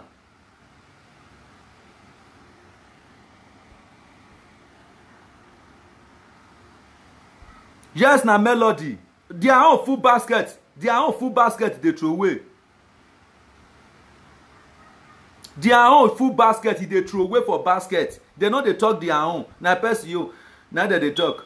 Person wey even dey talk self a good ever dey good ogie good no good you. Ukmak self ni your age of dey live video gani. Okay, wait. Muna reason something. Now make me talk and just say I don't want to have a friend who is in back. Who they go backward. No. I don't want me a girlfriend where they go backward. Where be as in imagine a yata. Okay, now how can you come out on social media now? You want to talk about somebody. You want bring person picture come out. You want bring anybody picture come out, for example. You know, you fair reason and say, you fair look on. You look the dressing of that person. You look and say, this person he did well. How can you want present somebody come out for live video? You want carry person picture come out for live video, or you want bring person come out. The thing where the person wear for body is expensive pass you. We want present person come out for live video. Utarebo. Umare to hear. You know the try. If you're any self, several times you take when you watch or whatever, you know. Then you yamwegbe. E when it was tata to leli yore na. E say they not expensive reach the cloth where you put for body. Wayagbe lukokoshi. But maybe no. The something is that where I am a man who sees something into the truth in all. Oh ma mi okay no ta. You understand? Oh mana mi okay ko ita. Eni memie meveta. Eni meo meveta. A reasoness me meta. How can you say something about somebody you don't know about? How you talk waiting you don't know? You just come out for live video, you can't tell everybody, you can't tell the whole world the thing where you don't know. Where reason na. So since me you already wa agbi meba, wa mi megbe, na me be animal, we lie you know fit key. Because na small now talk on that day. As soon as say make I put on for head, I go put on for head.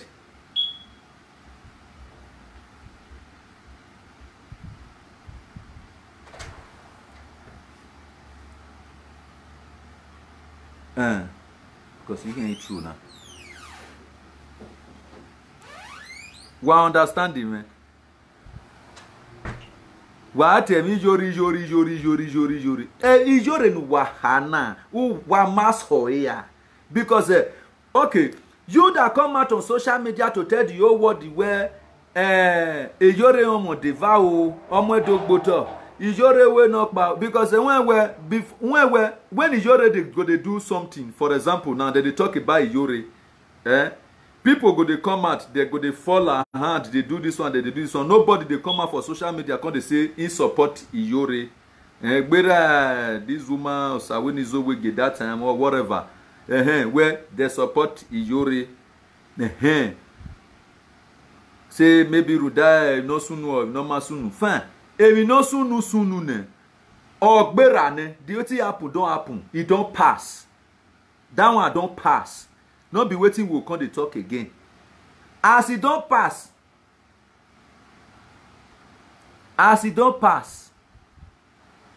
Who be this one? Vera Vivian. He say Mumu go sleep. Okay, thank you, sir. Thank you, ma. Thank you. No, I don't know, sir. They disturb you for the sleep where you they sleep for that side. Sorry. I bet lower your phone. Lower your phone so that make my voice not the loud come out for your phone. May not going to disturb your sleep. No verse here. Sorry. No verse here. You say your name Vera Vivian. Okay. No verse here. No verse. Sorry. Who see me know say I be Mumu now. You know as you be bad person. As you know say I be Mumu. You know if you say me you can flog me. Me you flog me. Tell say you too Mumu. Sit down here. You see you bad. You come here now. Come they talk. You wicked. You are a bad somebody. Not be so that you do something now. You they say I be your own.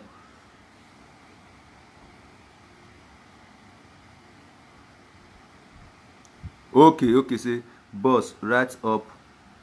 Compose next time. Okay.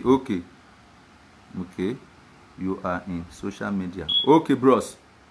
Edison. Okay, I hear you, Edison. Okay.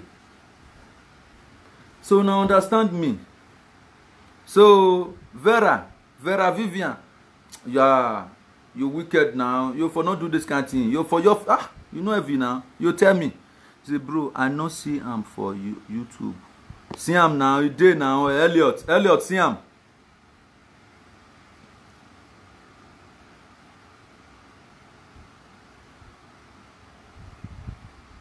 Okay, Elliot, you know what go happen? Go my word, I don't go easy pass. That one see the talk there. Okay, see him here, Elliot. Go my wall, you see him. Then you click this blue thing. You see him. Just enter my wall, you see him. Now the new film be this Uzama. So if you click this thing, I go carry you go my YouTube channel, Blessed That Entertainment.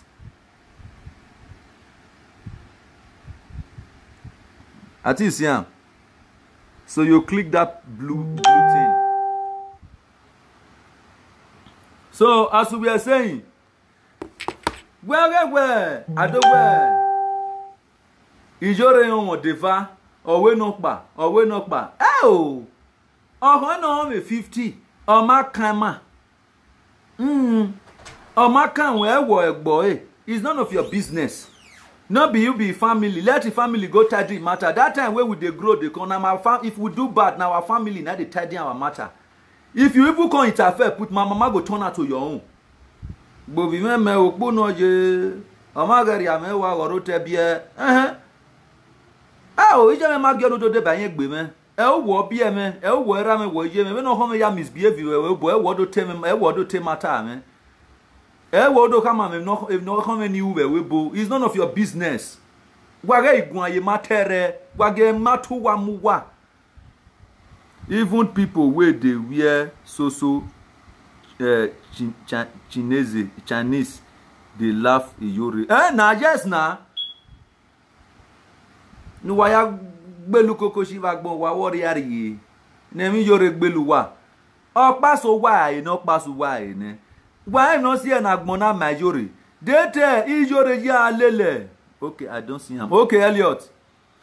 Akpa ti Ijore. Oji alele ababu hudan irene na amu hudan ni irene na amu hudan abe mani zuwa na be webo na Ijore could have not lived forward today. He could have still remained where she is now, where she are then. The movie is very, very good. Thank you very much, Tina Azare. That's my godmother. What are you?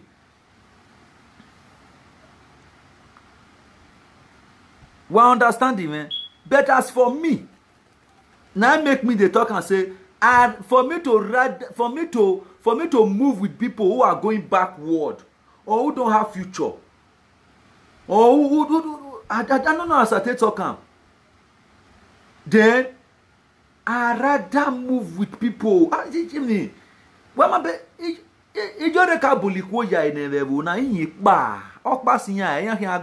So for me, move ahead. I move with people who has wisdom. I move with people that will make me who I am today. That will give me a better future. Not be the one be say me whether they carry for. I will consequently carry for you. Me no banner. When one now worry boy me yoro can agbeluwa. Okay, do tap. Wege ijuri maybe no yate. I don't really know. Ijare no Terry la ya de gbe call we real life. Go ahead. I'm in real life.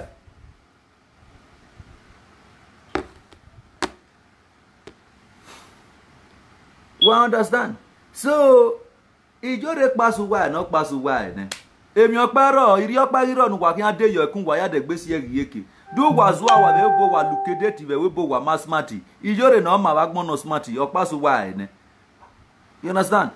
The smartness wey Ijore take comot leave una. What una supposed to dey do now? Una supposed to call Ijore, una tell Ijore, make Ijore tell una the secret. Or make Ijore show una road. How you take smart, take move on like this. Wana ni do tell Ijore the social media when nika yevita, ye repeat eh. Gwa mejo bonu wa jeni mani vie do. E coronavirus revedo, me mia e keni Ijore na pa na refugee camp. Ona ya aga da eniyan.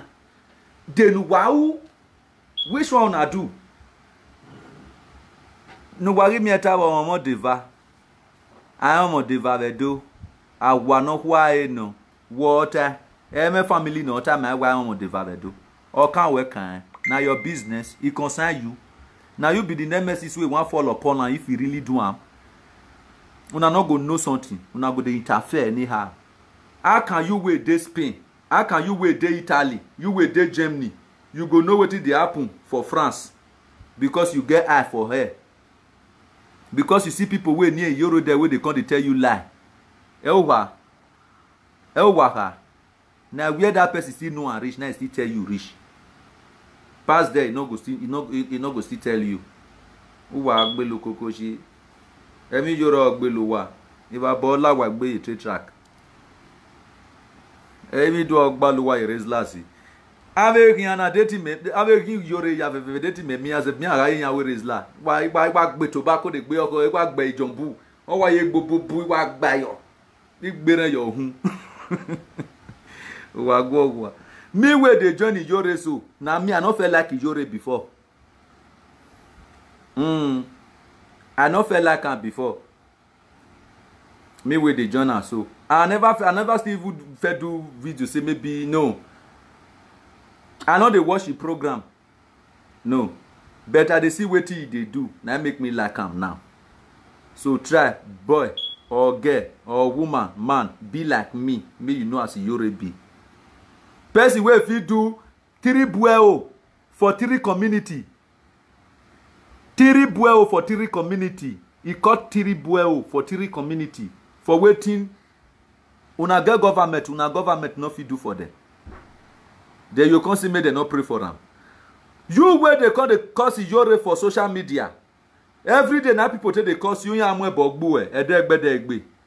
But Ijore where you the cause for social media. Now every day people they pray for them. I can una know they resist something. Person where they say I wish Ijore go your bano. Fine. Omanati ogyoba edegbe viedo ya nerune. When I'm at your ogyoba edegbe viedo ya mwe bogbu. Agi ogyoba bona. Mona go wise, mona get sense. Now people where they do our people good, na be my own. Yes. Mota, I said so. I mean your partner you turn you who. Emize logo man am your football. We understand him, man. Go and mind your business. You like you marry 50 husband. You know concern you. You not be family. Go and mind your business. Where we yore amu wagboto. We ijore wa mu edogboto o wa mu edogboto aga di jore na aboli koja ibu we aga aje akedo mi we yore do so bom we no na do mu edogboto. Where you did that time? Una dey mad. Una no dey think. Oni ijobo nu wa kian une. The time we yore do suffer. O ma be wu waro pa ni do wu yobo ne. But ijore ori we mi opa nia. Wa na do ladian wa we tu wa do gwegbon wa to was device wa na do arovi wa okin nu wa rovi nu wa imugboto wa o wa beku. Oh. You we are not see here for your hand no fit come out come dey judge my matter. You me a ogun magbowe. When me mama yobo boy you do ladian from no you do judge matter man. You dey crazy, you dey mad. Since wa when mamu emi yore nya hu nia, mamu enya hu now. When wa ya ladian pokpa if you do one video I go do 3. If you do one video with us and I will do 3. Since na say mo we do another na we. Eyan pa no ati e me se sentro. E sentro ni wa ati e me se ru da won ga yo ibo le gbo an sentro agiti e. We understand me? Onu hia iti e me se, u we sentro hin. Yes, e sentro wa kin e sentro ni wa gbe ye. Igo sentro ni e ya we film me. Ani ge san se mi ge sentro ni go ga. O ware yege but ime ya to arun pa ba ni arun pa wo wa ni mu lezos lelegbe bi ari ya gbe ni nation tro ena okeke na mi abi hu na wala o di gbugba se tro wa bi ari gogun me wa me gbe me abi hu na mo na dey do me well abego wa ari ere so that adegbe aka boti emo le se tro ege ni medo ha se manaka hen wo gbe se tro we bo na wa ari gogun me Mona dey send money for me. Mona dey do me well. Okay, can I run up on villa? Then we'll go. I buy you car. Oh, God, dogu. Let's ensure the way continue. I get me away. Mona dey ensure will never stop. Let's ensure continue. Now the highest thing when I'll come in be that you say I be ensure man. He mag be ensure say can you ye. He mag be ensure not 20 ye. He mag be ensure say can you You understand? I'm having you walk on villa. Then Europe. You know they know do come everywhere. He be ensure ne. You know day. Mi agbuwe sentro lafu we ayeru medicine. We no taye. Me we megbuwe sentro. E lafu we ru medicine na. E mai no sentro. I friend women or the friend woman or I friend woman no miss I be sentro to them. Ah baby excuse me afa move do ya na no martina afa we just dey where Ada no miss o man me my week boy sentro. Never me bi agbon na tie me sentro le ran bi kiana. Na sentro na you see why one me no yo ibo le gbo na why we sentro no. E sentro wa tie me. If you do a video concern that girl, I go do 3. Uwa agwo uwa. Enwunere mu wa. Ma be gane ma me mani maje. Ma mo mani maje. Ma me no pa. Iye fan so re. Iye follow age. Ire church oge no ye but ibege mi esi no uni bi agmo e yin agbi na neba. Yes, what is wrong with you guys? The time we person they suffer they know they see you now. Where God don't bless person we be say yes person don't dey follow up now they don't call the find mistake when I talk against that person now they mad. Who wa me ya who wa agbe o una we wa ni low ne una wa come downgrade person we don high na lie e don come on leave una no get open out take draw back again. Iyore pasu wa no pasu wa ne wa me mi opa no wa kian ri wa yen wa kian ri do ese opa no pa ne go and beg Iyore ti wa yan mi Iyore ni Iyore zagbon no ma won go and beg Iyore ni Iyore ma we ona ma wo de no ma we ni ya we o wa gbe lo kokoshi iwin ni Iyore omu wa we bu iwin ni Iyore ni eze mu wa e ma ya fefe ni le Iyore yan ya do kin opo ma oye mu wa river ege na do ye hon wa na the mad na the Chris because yore ni mi aka ne word kin okpo ma yore de kin okpo ma so wa ni since we nero mu wa be webo una no dey shame a topic agun we run wa yala dia work on a topic ni yala dia let's continue message to let us one oban we message to Ugo me then I can't settle down can't dey answer you egeni me ma me yagbe story see am na new story I dey write so mona see am this one Uzama then mona see new story when I dey write now okay sim 1 see am mona see the new story when I dey write so see am na the title be this Igan una see am Igan na be the title Igan see am na the sim 1 be this you see am so una see am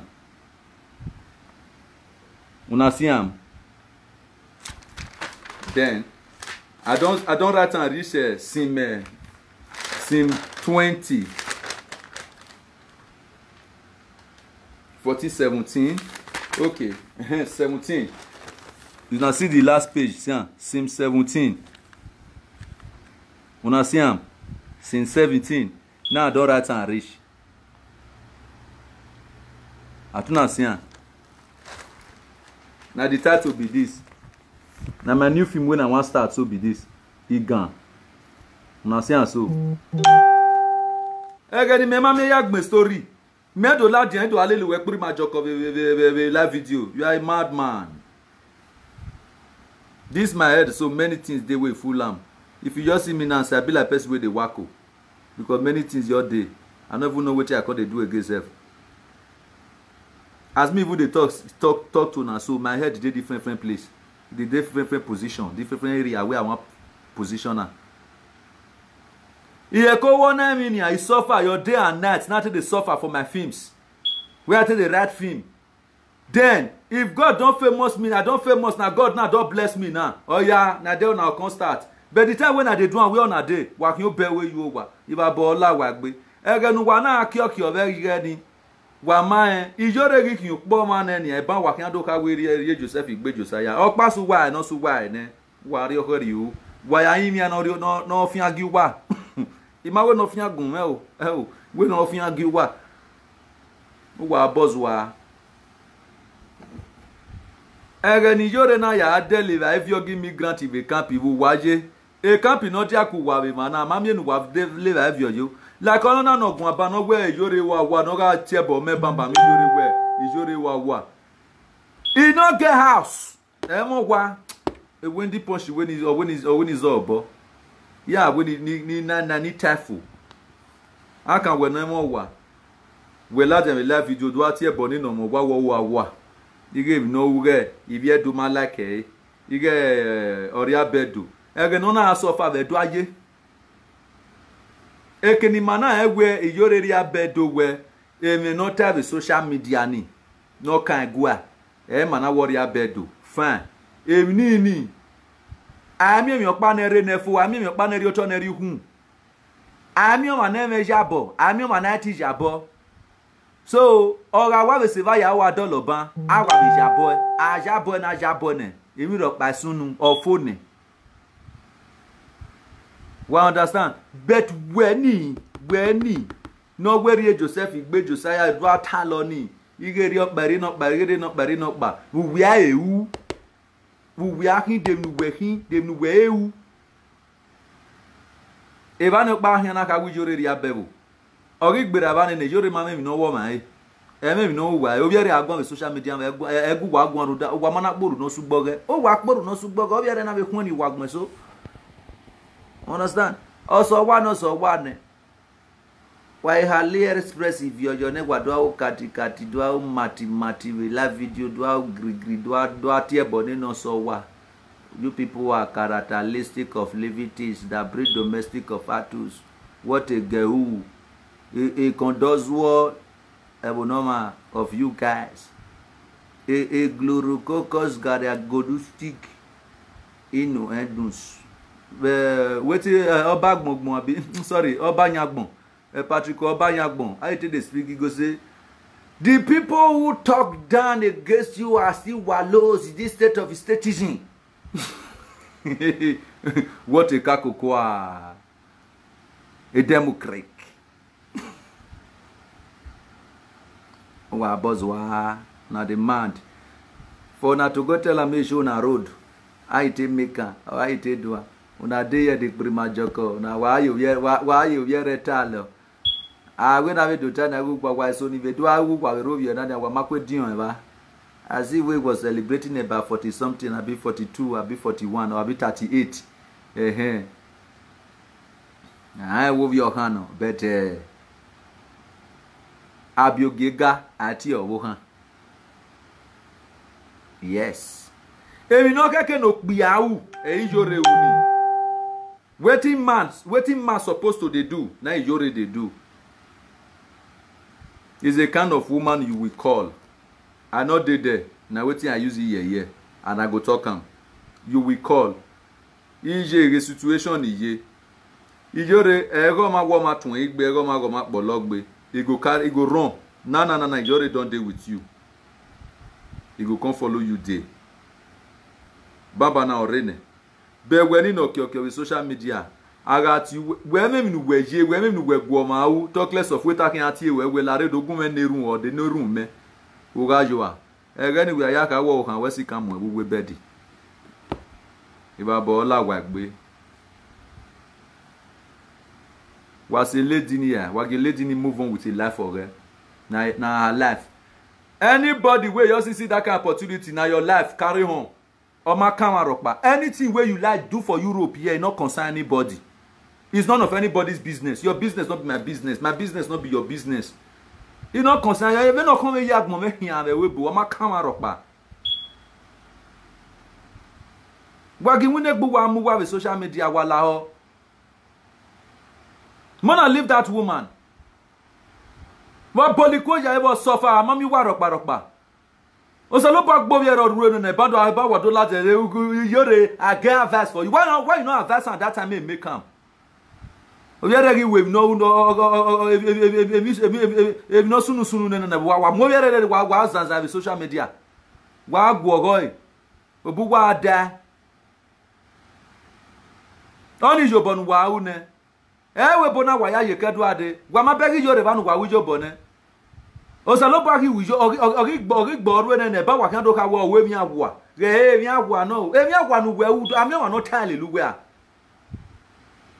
Nu we u na hwi yu wa ami wa no tile luwe. Ogu wa ya fun oku atu eku wa narrator go ma kian. Wa u wa do la social media do me message to Ugo. Ugo dey join the same why woman go marry two husband. Woman marry two husband. Una dey the way you do the marriage. You are both yakun le luwa one by one. Wa de gbe ladian with social media, wa de gbe do akioke with social media. Message to Ugo. Na mi una want famous. Na mi una want see viewer. Ekenu le boy self. Imagine ekeni na kan get in zuwa self. You dey talk for social media and only 30 people they watch you. Only 30 people. Waiting you want come talk. Waiting you want come tell people. Now we be people because they want to follow me up. Egbo so ni bi ati e but maybe man senior na waiting they see for that side then they come to they insult me here. They still insult me. They insult yourself now they still they correct yourself. But oga ewe ni yeje no. Osun ati agbera gbeje no mani. One, now come out for live video now go dey cost na viewer. Two, now come out for live video now go dey cost na fellow presenter. Two, now come out for live video now go dey monitor na fellow presenter. Wetin concern una? What can wa? Uga we nene or mu webu say you want to monitor me. Azo igawa o. Who am I to stop your hustle? Azo gawa o. Azo continue. Who am I to stop your hustle? Continue. If you say that my matter now owe you for Europe, you want to day my matter. Who am I to stop your hustle? Continue.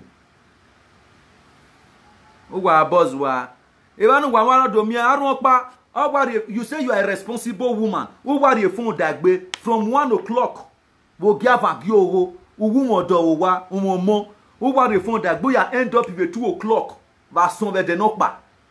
vede ahiagbe uwa are la video wa mu fun wa dagbe wa tana emi jori degen we ya le na wuwe ni wo wa so we ya mase jori eni una de mad why reason we inside the Jama first inside the environment. How can you wait not get husband? You dey laugh person wey husband lick him armpit. You be like person wey not dey work, wey dey tell person wey dey work say the salary wey dey receive no reach.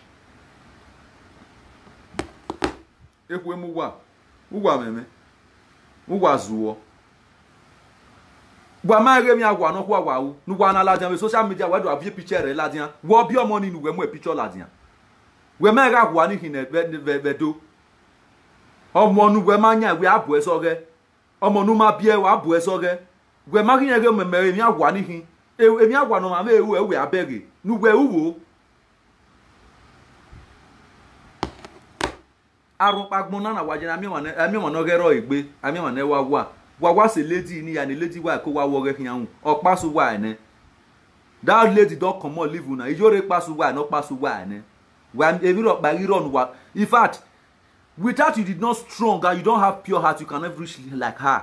We can't say a stage, you know, any. Omo no ba we bo the way no ba we bo omo ne do ya fefek gbega. Yes, e do ya gbega. Arun opa de ba 1,000 something he follow now, or 2,000 something, 3,000 something he follow ne as a follower, as a disciple, for example. E do ya fefek ni hin o gbega. So for that simple reason, you did not get you take the rich way you take the rich.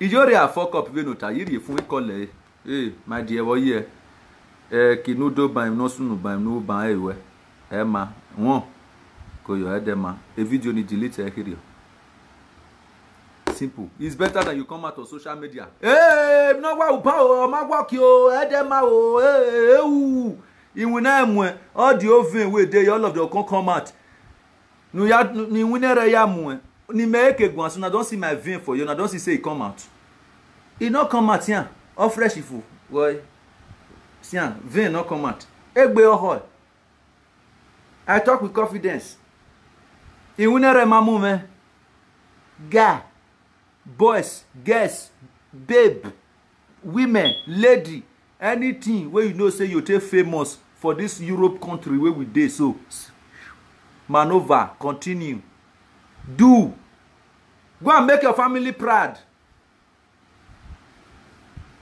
Akedomia we my money gear we kedo say we are see people we want make them better pass you now they laugh you pass they go they laugh you they go they say that they advise you I they advise you I they talk they say that they talk to you that they do this one they want make them better pass you make you but they say oh this life you get be this no I'm a way na work baby I'm na way no work baby agbon na amigo I amigo awa we no work be fan mo ta access so now so you cause you want to claim innocently you want to claim innocently now so you take claim you're innocent they'll come pass you now they'll come they laugh you tomorrow you know they try you know what make you also as we they talk to you rich you know they try now they'll come to they laugh you tomorrow the topic where they fit they advise you where you can't slack back they not come use that they not come talk that one again. Who are boss you be my papa or you be mama where you say you can't they advise me who you want advise.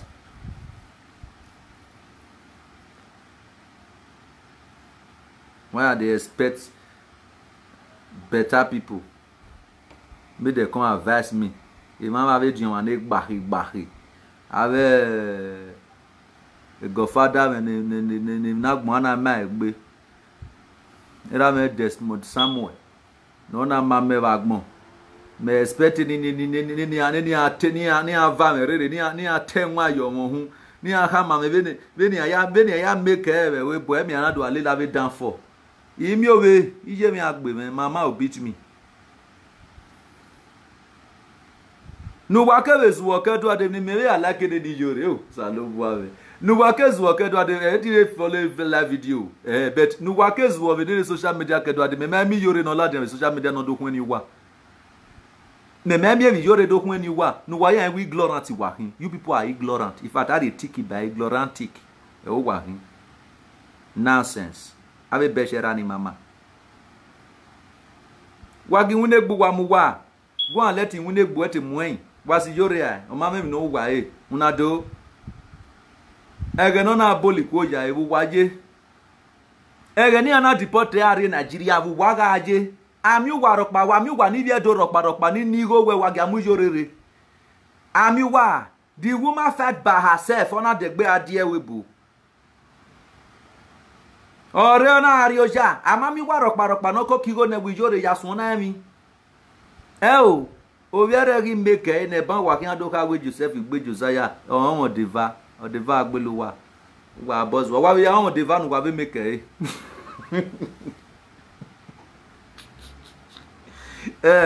wa we ya deva. If una no know something, mona no dey talk again. If una no know something, mona no dey interfere for wetin una no know. Wa mana he mi ropa, wa ga interfere. Yem nu wa ma When one woman call me, as he call me, he give me the whole details and all the whole story. He narrate all. As when the woman dey talk, and so I fold my hand, shock. Wa bozwa. Oviere boliko ya mami wa ni vedo e ban wa ken do ladi do ka we owa awa no vedo oviere ma de wa to wa koyo wa gi wune gbu wa mu wa mind your business una ye you people should go and mind your business wune gbo ma o mo ma na be webo wune gbo ma o mo ma we social media wa gi wune gbu wa mu wa we social media wa Arriba, Dada Massis, wato ijare no, me Frank Victor Uviesi, ogu gwani ya uru daide bajore. Ami ni no matie me, yo tie me shen tro tie me ya, ishin tuni wagbe, ani wagbe yege. So, not be my fault say women like me. Since I dey do shetro, not be my fault say women like me. You will not dey gbe shetro. Mama mi arun opa no e ka we yen bienu we na be we boma. Mama mi arun opa no e ka wo me yen kwe friend we se fi yen re friend we ni se fi yen yem yen na we lele ran wi ri yan ta magbon ya wo mess no level for you. You know bien. Understand. My guy. We wa monitor me. If you as you dey monitor me, who am I to stop your hustle? Hustle ga wa o continue. Onyori. Onyara.